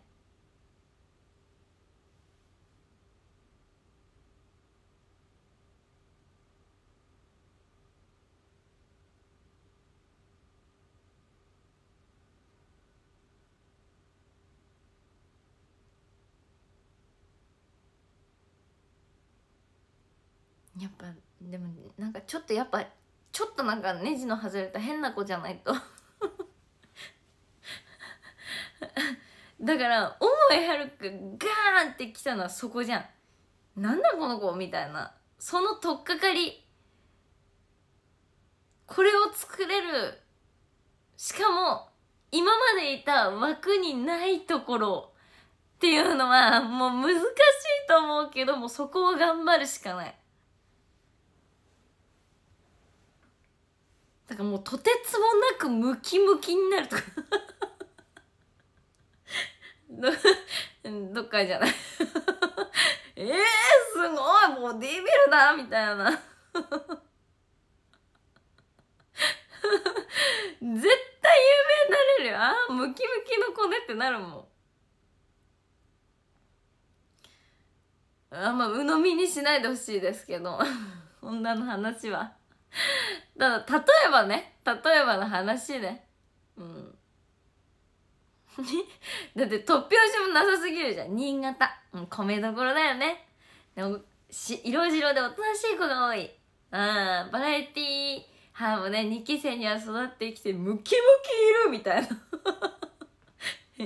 もう斜めの斜め上すぎてみたいな、そういうことだよねなんかすごいムキムキいるみたいなナナミがナナミムキムキになったら私本当におもろすぎて、ちょっと本当シャンパンタワー入れるわなんでなんかもう捧げられるものがあんまり思いつかなかった。ナナミをホスト扱いしちゃってる。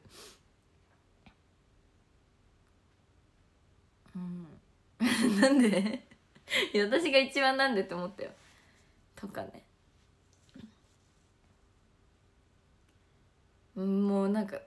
突拍子もない、もうほんと何こいつみたいななるやつじゃないと世間は気づいてくれないですよね。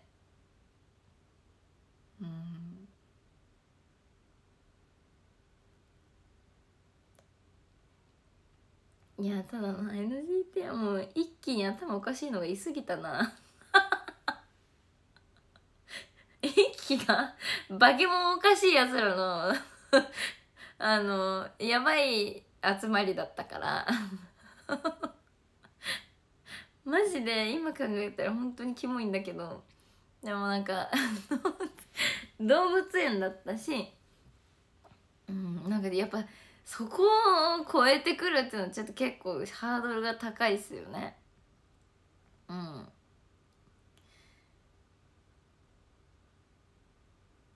全部おかしいもん今考えたら。全員飛び道具みたいなそうだよ、これが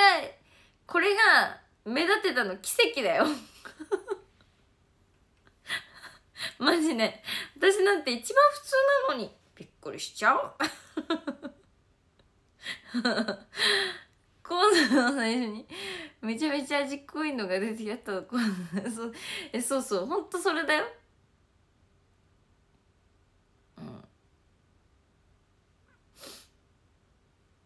いやでも本当にそう思うよ。私でもまともじゃない？よくよく考えてみてよ。全部トータルで最初から最後まで考えてみて。一番まともじゃない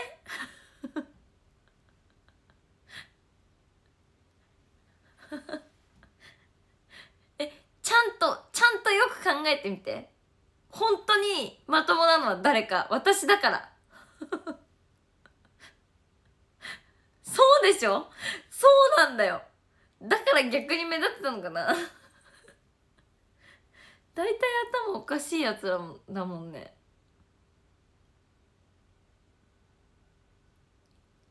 すごい褒めてるよ今めちゃくちゃ悪口言ってるみたいになってるけど、すごい褒めてるよ。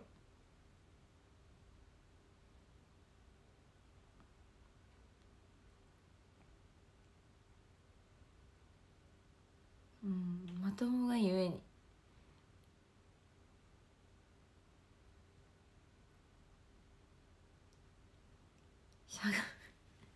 7個も7個でちょっとなんか駅伝の人みたいなところあるし、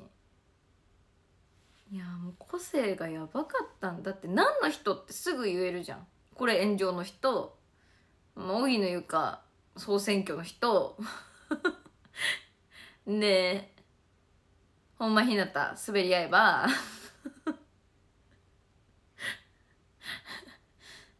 山の上声ガシャガシャガシャガシャで何そう全員わかんのよ。もう全員そうなんかすごいよね。なんかそれなんか自分で自分の一気褒めてるのちょっとキモいけど、でもなんかすごいことだったんだなと思う今考えたら。萌香は萌香だし、萌香というなんか尊い何か神を超越した何かだし、なんかその萌香もそうだよね。道端のお地蔵さんとかと同じ何かを感じる、神秘的な。だし、そ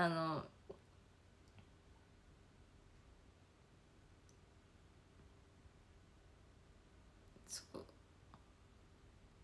つぐつぐは天使だし、加藤みなみは顔のいいど天然だしうん、やっぱりなんかすごいよね、一人一人が。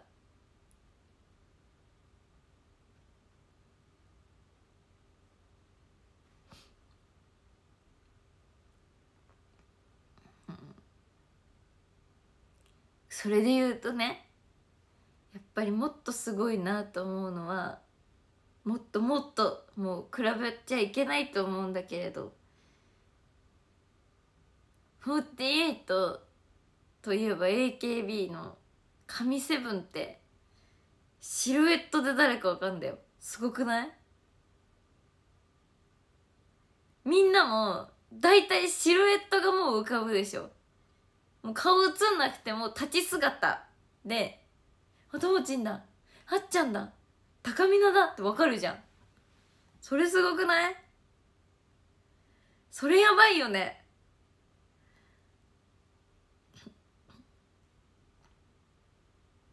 それがもう本当にすごすぎて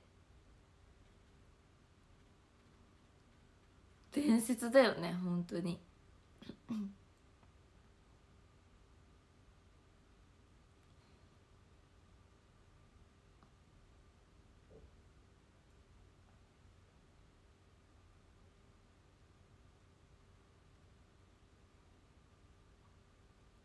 でもすごいことだと思う。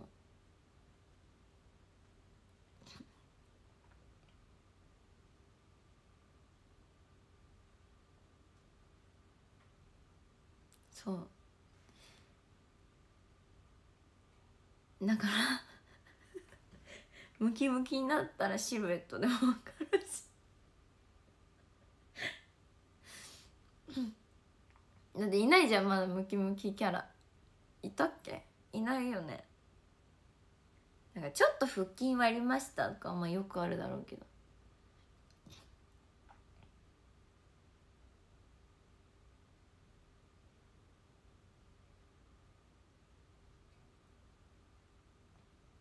ムキムキってもちょっと筋肉あるとかじゃないよ。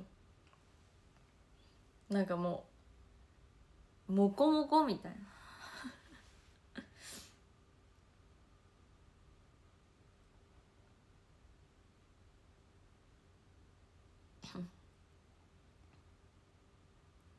あ、そうそう、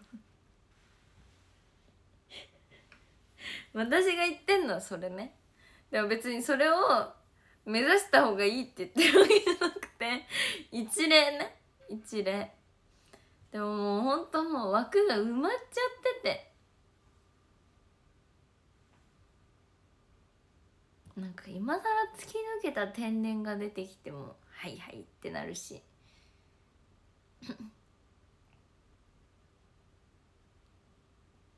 そういった意味で言うといないのはなんだ？ぶりっ子系もいるもんね、多分。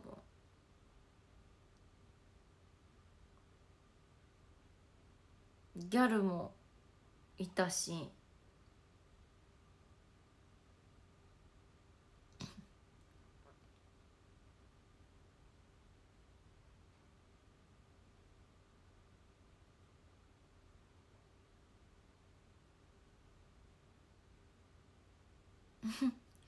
リカ様のような超王道私超王道お姫様アイドルだったんだ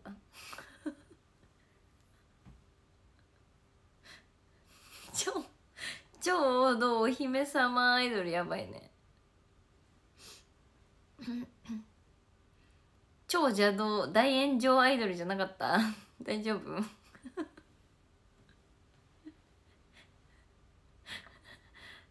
うん私にはそう見え、人の見える面というのはありますから、はい、そう見えててほしいです。私はなんならなんならね、着地点そこのはずだったんだよ。そしたらなんか逆走して挙句の果てにはなんか目的地なんか分からんけど着いたって思ったらなんかすごいなんか周り燃え盛ってたなんで怖っ私が一番怖いよ。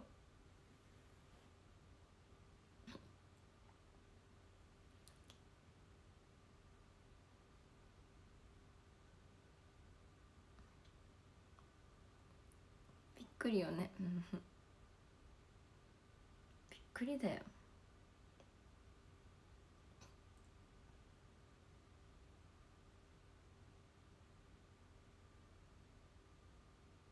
まだ繕えてたから繕えてたっていうのやめてもらえる？でも繕ってたな、頑張ってた。でこうやって「1回目です」ってやってたんだよ。キモ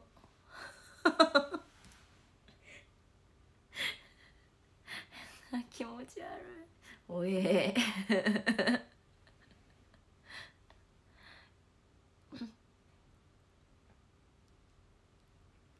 燃えかさった。もう炭になった灰をめでる2割の皆様。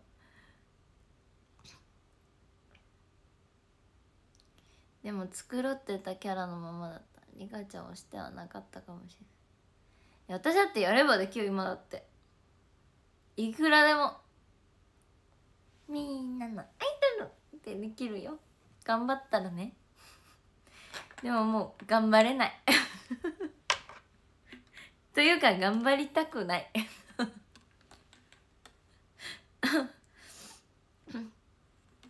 かなっていうのはありますね。はい。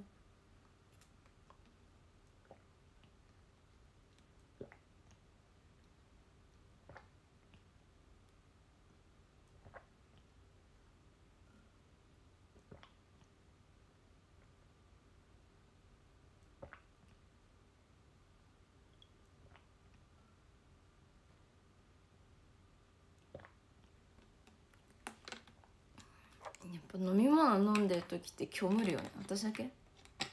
か。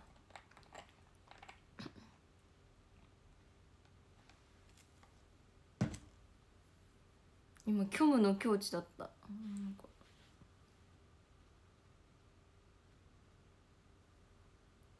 一点病。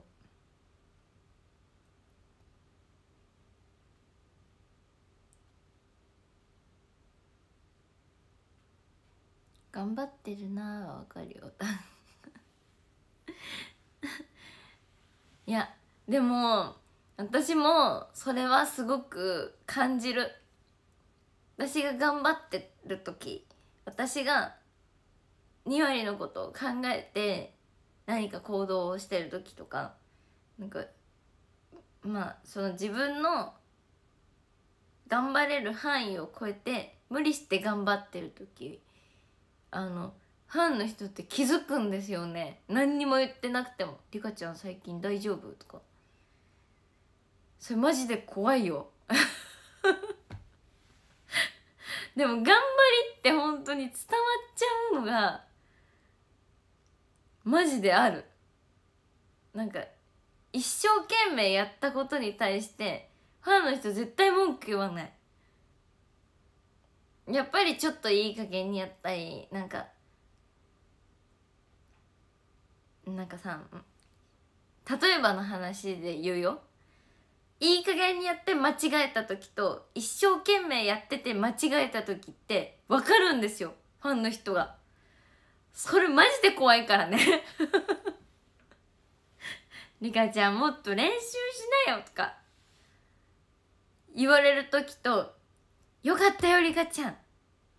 どっか間違えてたって言ってくれる時と、やっぱりちょっと手抜いたかなっていう時は、言われるんですよ。指摘される。なんか「リカちゃんこれ覚えてなかったでしょ」とか「あそこ間違えたでしょ」とか言われるんだけど、一生懸命やって間違えちゃった時はもう全くもって「よかったよ」でもあそこちょっと間違えてたんだよねって「分かんない分かんない」みたいな言ってくれるの。それがなんかバレすぎててマジ怖いだから見てるんだよね、その分。自分が手を抜いてる瞬間、自分が頑張ってる瞬間を一瞬一瞬逃さないようにファンの人って見てくれてるから、そうバレるんですよ。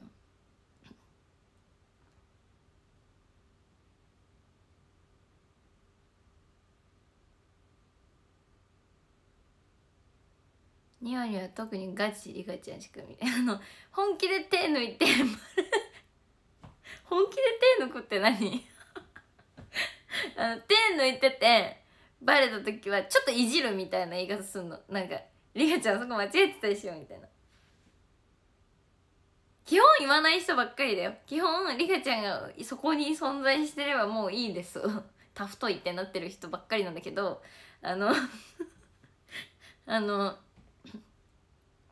たまにね、その手抜いた時に間違えちゃった時に指摘するやり方ってそうやってやるの。でも私って結局字でまあ80点ぐらいは出せるんですよ。ドヤ顔しましたけど今。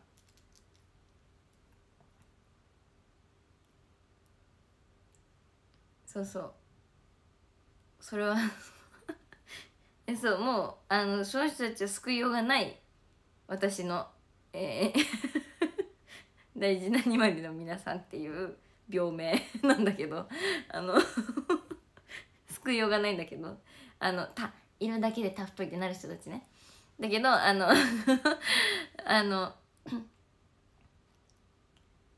だろうな、やっぱそういう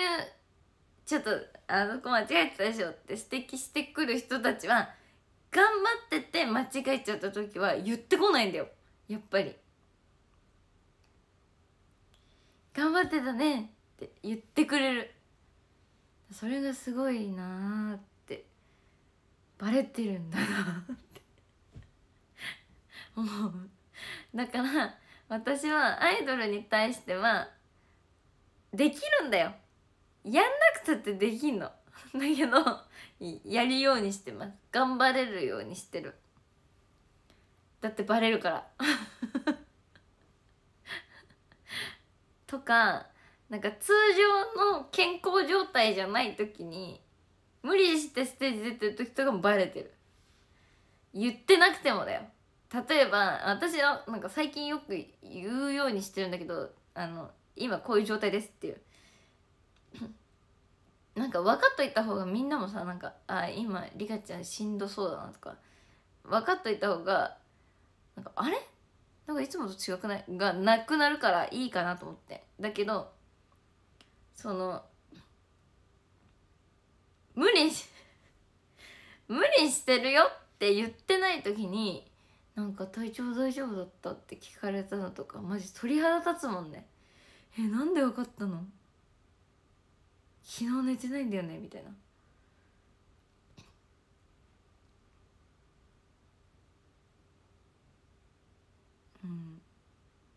なんか別にステージ立つ時ってわざわざ言わないじゃんし、私モバメ全然更新してなかったからチャットとは違う。チャットはね裏垢みたいにバカスコ更新してるんだけどメール私全然更新してなくて、たまに病んだメールとか送ってたんだけど、長文のね、しかも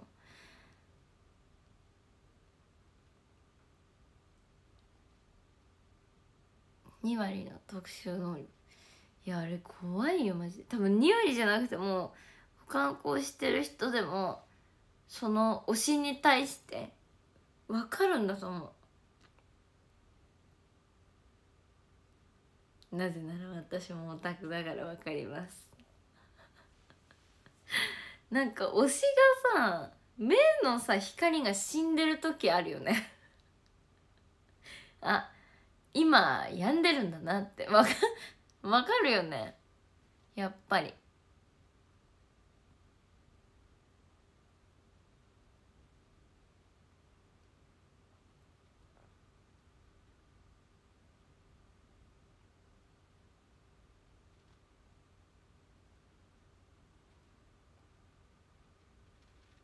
あ、なんか目に光がないみたいな。多分オタク1年生みたいな人って気づかないんだよ。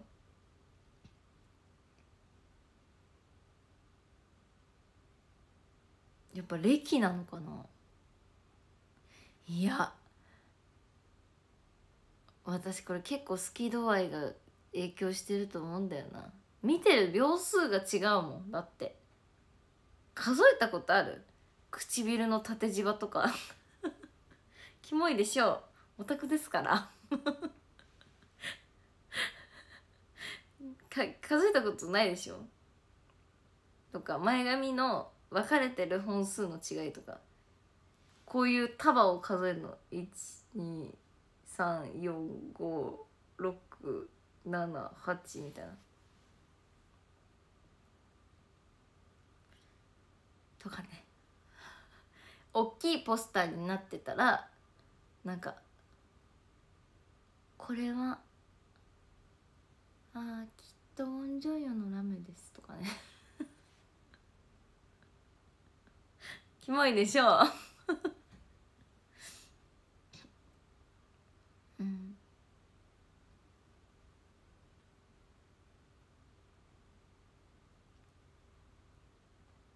わかるんです。今日はクリームタイプのチークですねとか。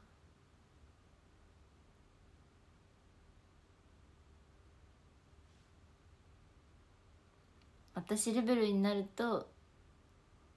そういうこと。まだまだでした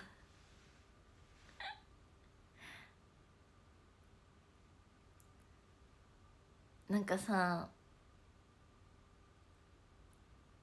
まあオタクの仕方って人それぞれで全然いい。私はむしろなんか自分なりにオタクを楽しんでってくれた方が、無理せずオタクしてくれてる感じがして嬉しいんだけど、なんか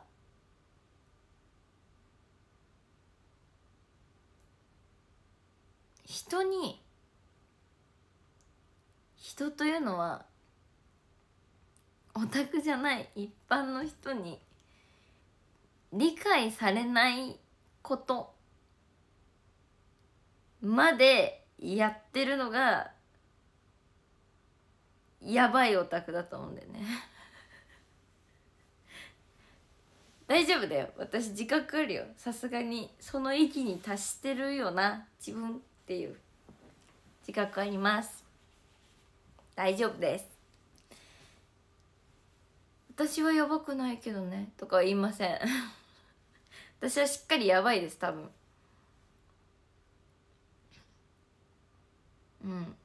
普通の人はね、推しが一回ちょっと YouTube でこれうまいわっつった日本酒をね瓶でこぞって開けるなんてことはしないんですよ。わかる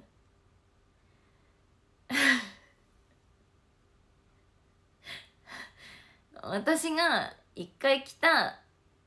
ふわりあいで着た服とかをね全部フルで揃えてお話し会に来るとかしないんですよ。わかる？イベントにね、推しが卒業の時にみんなで徹夜でこう会議とかしてやっと作った衣装作って会いに来ないんですよ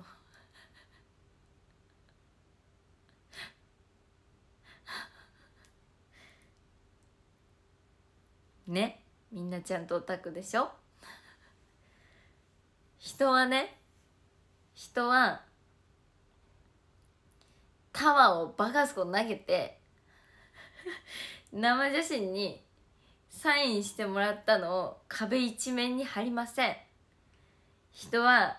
アクスタを何種類も揃えて集合体恐怖症ってなるまで並べません。普通の人は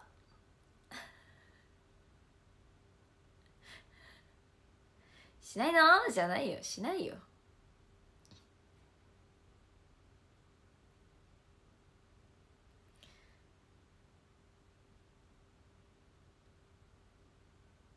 普通の方がおかしいってこと。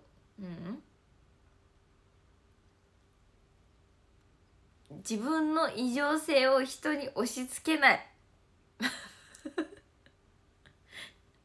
あなたは異常、私も異常。わかる？そうなの。オタクってやばいの。だけど私たちはそれを楽しんで生きられる得してる人種だと思う。だって何かに熱中できることってすごく幸せなことだと思うし、じゃあその熱中してることに対してこれぐらい情熱を捧げられるっていうベクトルがもう存在してるわけじゃないですか。何かに熱中してない人は分からないですよ。これにどんだけハマれるとか、これに何々までできるっていう物差しがないんですよ。だから何にハマったらどこまでどれをどうしていいかも分からない。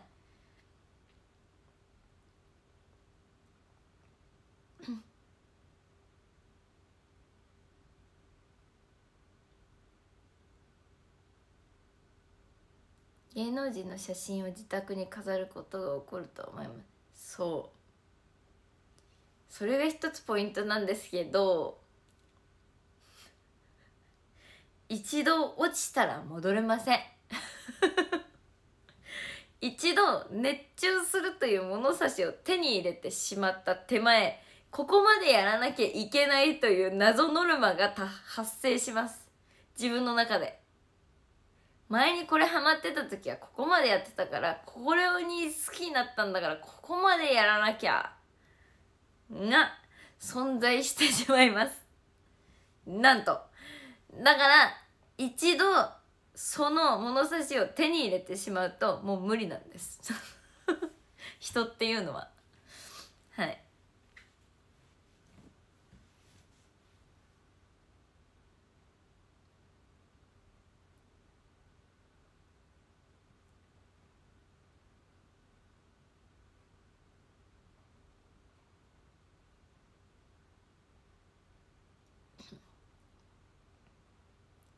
してしまったら戻れないあとね、やっぱり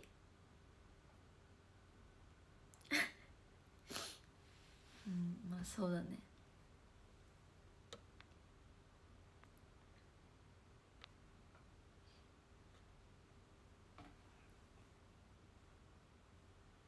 大事だよね。でもその物差し一回手に入れちゃったらもうで、サンクコスト効果って知ってますか？これにこれだけコストをかけたら、これめちゃくちゃ現実的な話しますけど、私もそうだから、これにこれだけコストをかけたらもうなんか骨の髄までみたい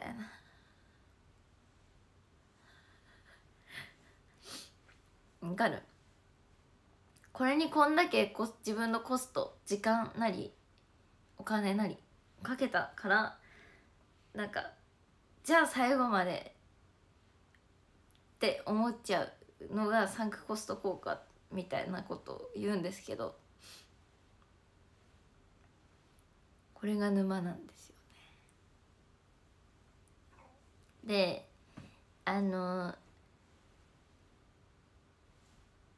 時にいます、その沼を作るのがうまいやついるんですよ。知らないうちにあれなんか来ちゃいけないとこまで来てる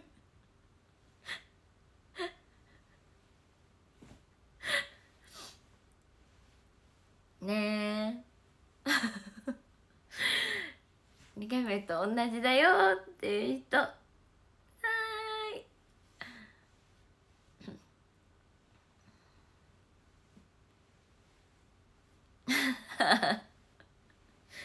そうだよね。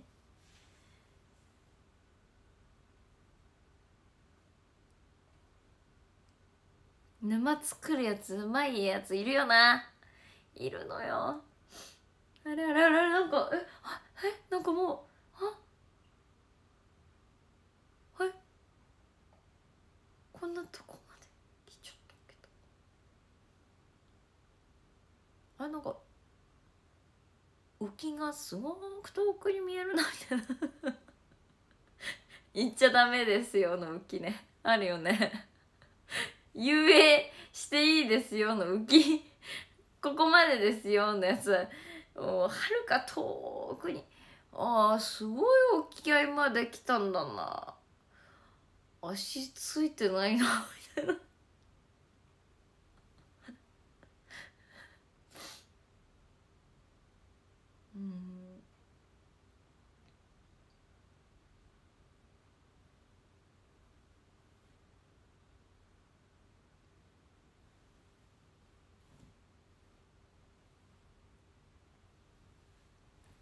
陸地が見えないうまいやついるよね。腹立たない？なんかいっそ嫌いにさせてくれやって思うんだけど、なんかもうどうしようもなくやっぱり放っておけないみたいなるんだよね。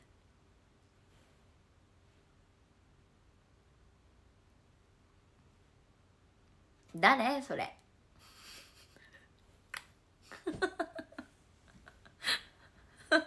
自分で分かってるところが本当にもう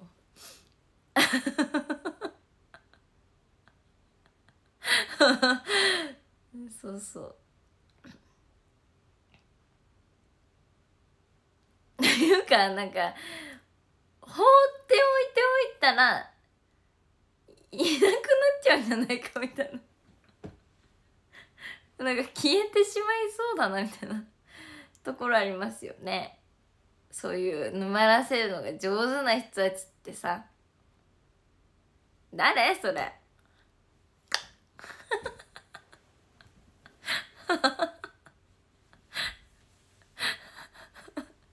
私でしたいや私に限らず、でもオタクになるってそういうことですから。私はそんな沼らせようと思ってないですから。私のスタンス知ってるでしょ。来るもの拒まず去るもの追わず、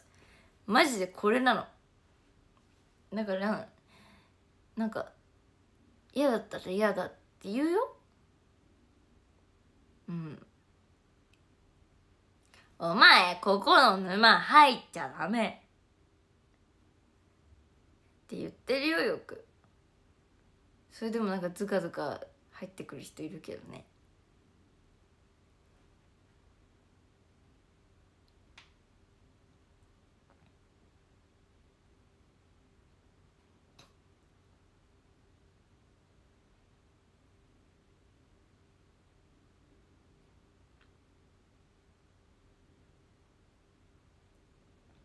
だってこんなことになるなんて思わないよこんなことって何なんか嫌なこと起きたみたいな言い方でないでもらえるちょっとそれは誠に遺憾なんだけど、人間ですらないんだよ。そうじゃん、もともと。だって何言ってんの。今さら人間に憧れを抱いてるの。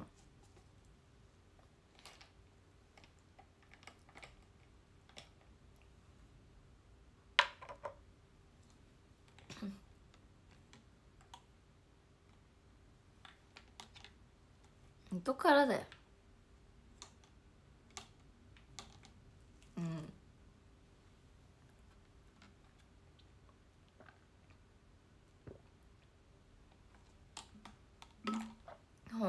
なーに言ってんだか。やばい、しゃっくりが出そう。あ、大丈夫だった。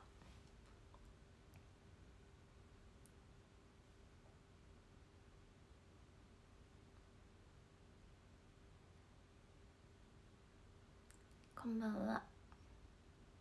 こんばんは。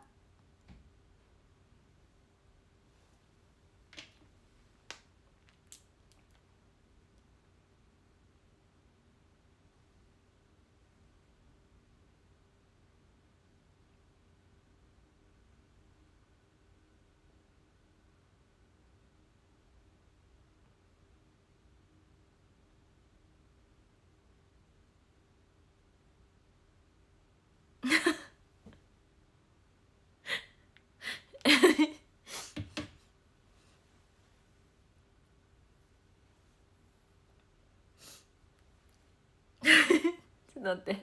て、あゆ太郎の LINE が面白くて笑っちゃった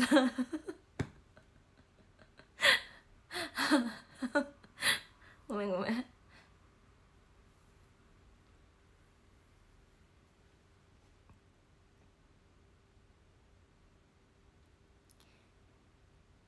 すんごいさ、ドキドキそわそわしてることが一個あります。皆さんわかりますよね。私は何オタクですか？私は何オタクですか？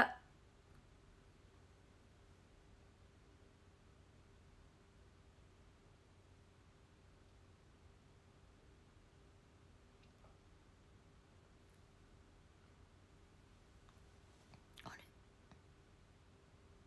そう、ディズニーオタクなんです。ね、ちょっと待って、しゃっくり出そう。しゃっくりがさっきからしゃっくりの気配を感じてはしゃっくりが消えていく。私ディズニーオタクなんですけど、6月6日にディズニーシーの新テーマポートファンタジースプリングスオープンします。で、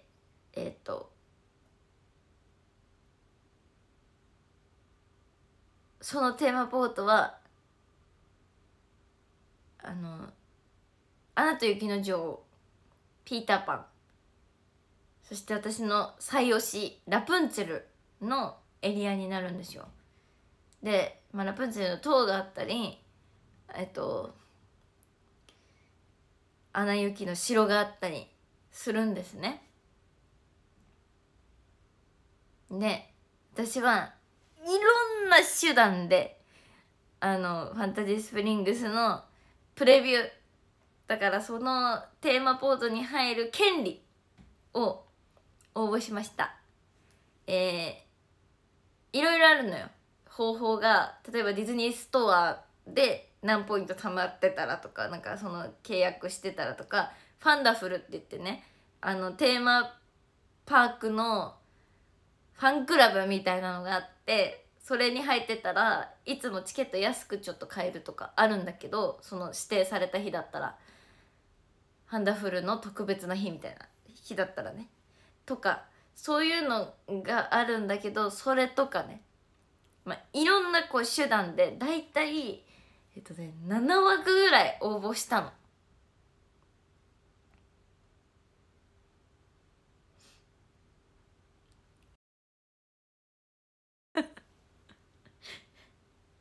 はい、全落ちしました。なんでこんなに私好きなのに、なんでで、ラプンツェルって最推しなのね。ディズニーの中で一番好きなのがラプンツェルなのね。知ってるだろうけどでね、ラプンツェルの塔もできるから写真とか絶対撮りたいし、でそれってどうやったらそのテーマポートに入る権利がもらえるかって言ったら、スタンバイパスっていう、例えばそのテーマポートの中の乗り物スタンバイパス取ってたら、スタンバイパスって前で言うファストパスみたいなもんだけど、何時に来たら乗れますよみたいなやつ、それを取ってたらそのテーマポートに入る権利が与えられるんですよ。何か一つでも取ってたら。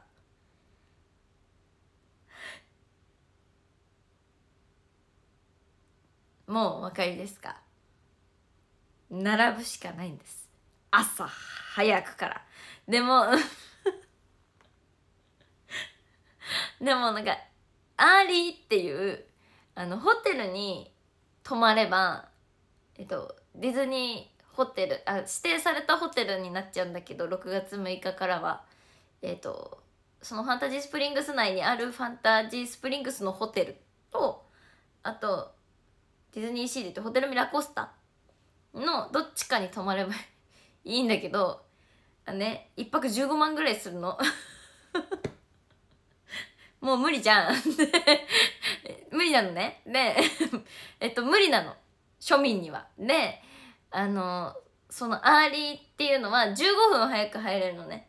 それで行く人たちでもうほぼスタンバイパスが埋まると言われてるぐらい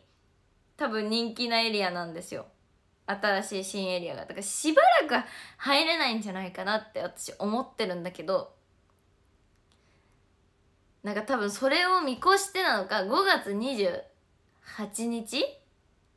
にラプンツェルとかアナ雪とかピーターパンのグッズが出るのね。めっちゃ可愛いので、ラプンツェルのはもう全部欲しいと思ってんだけど、なんかそれもね、どうやら戦争になりそうで、私なんか疲れるオタクしたくないのね。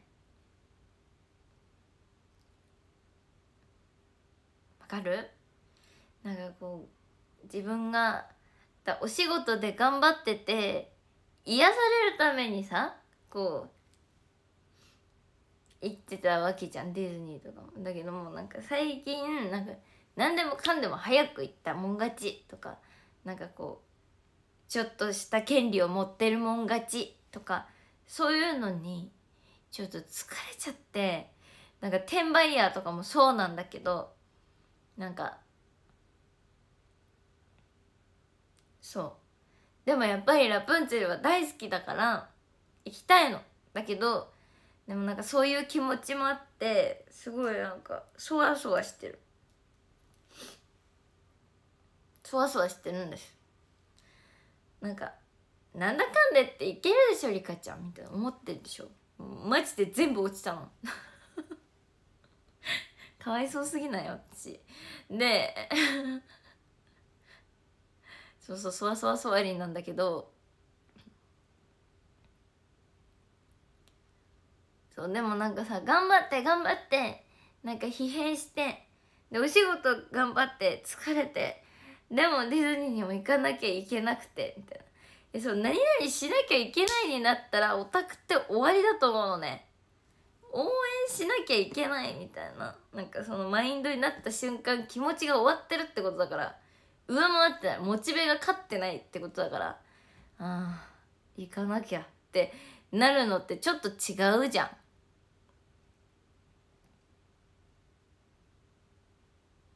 でもさ、好きな気持ちはあるんだよ。でもオタクなら分かってくれるよね、そのなんか分かる言いたいことなんか無理したくないけどみたいな。2回目あんまり2割にそのなんか無理してなんかこの日もこの日もこの日もイベントやります、先着ですとかやらないからあとそもそもそんなにその競争率が高くはないから、なんかみんなもさ、なんか程よい感覚で、まあリアちゃん現場あるんだ行こうかなぐらいで来れるじゃん。この前のねお話会はまあちょっといろいろアンチ対策で先着にしちゃったんだけどごめんねでもなんかそんななんかこういけないとかはならないじゃん。そう一回もお話できなかったみたいな人っていないじゃん。なんかそういうのがさディズニーにはあるからさ疲れちゃってさ、でもなんかラプンツェル好きだし行きたいなって思う。で私の性格ですよ、この完璧主義な。やっぱりちょっとはさなんかってなるじゃん。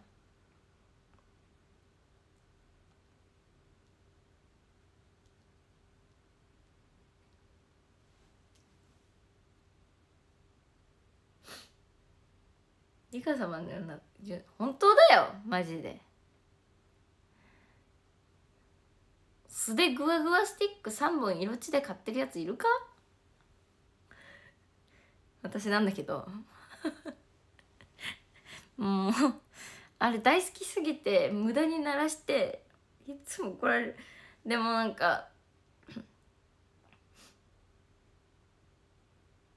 そういうのってさ楽しいし、なんかみんなと楽しかったよっていうのを共有する SNS を上げたりさするためにやってるのに、疲れちゃうのは違うよねっていう愚痴を聞いてほしかっただけなんだけど今そうそわそわしてるんだっていう話を今したかったの。グッズもどうせ戦争だろうなみたいな。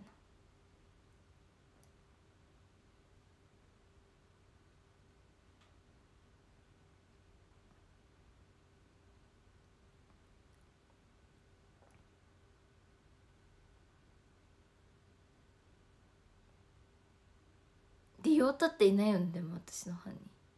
なんかわかんないけど好きだよぐらいの人いるけど、なんかオタクみたいな人はあんまりいない。でも私はラプンツェルが本当に好きなのにラプンツェルになりたいラプンツェルになりたいの。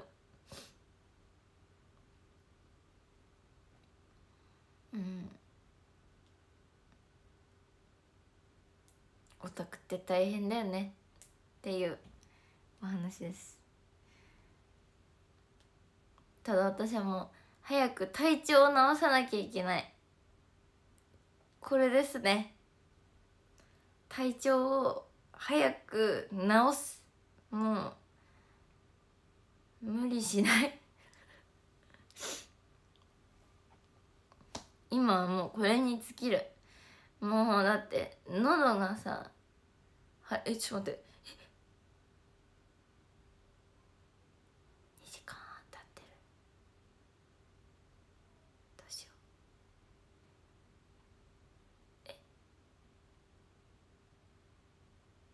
嘘でしょ。やば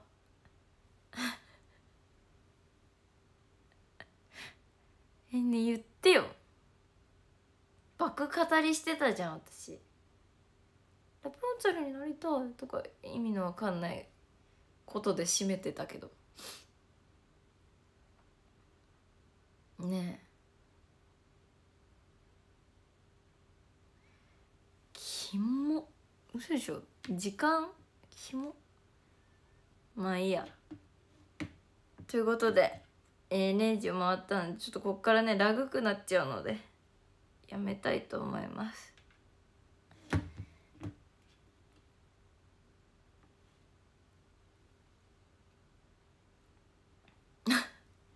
あ、そうなんだ。爆語りしてたわあ、今日お誕生日の皆様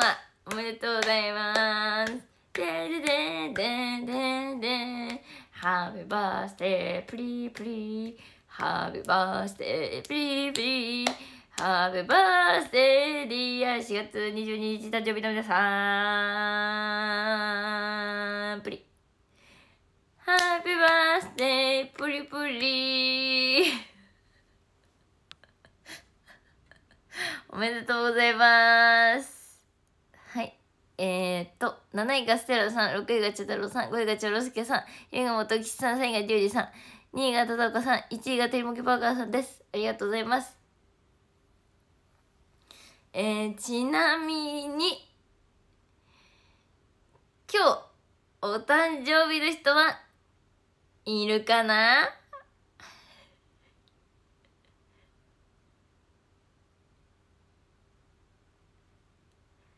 いるかな？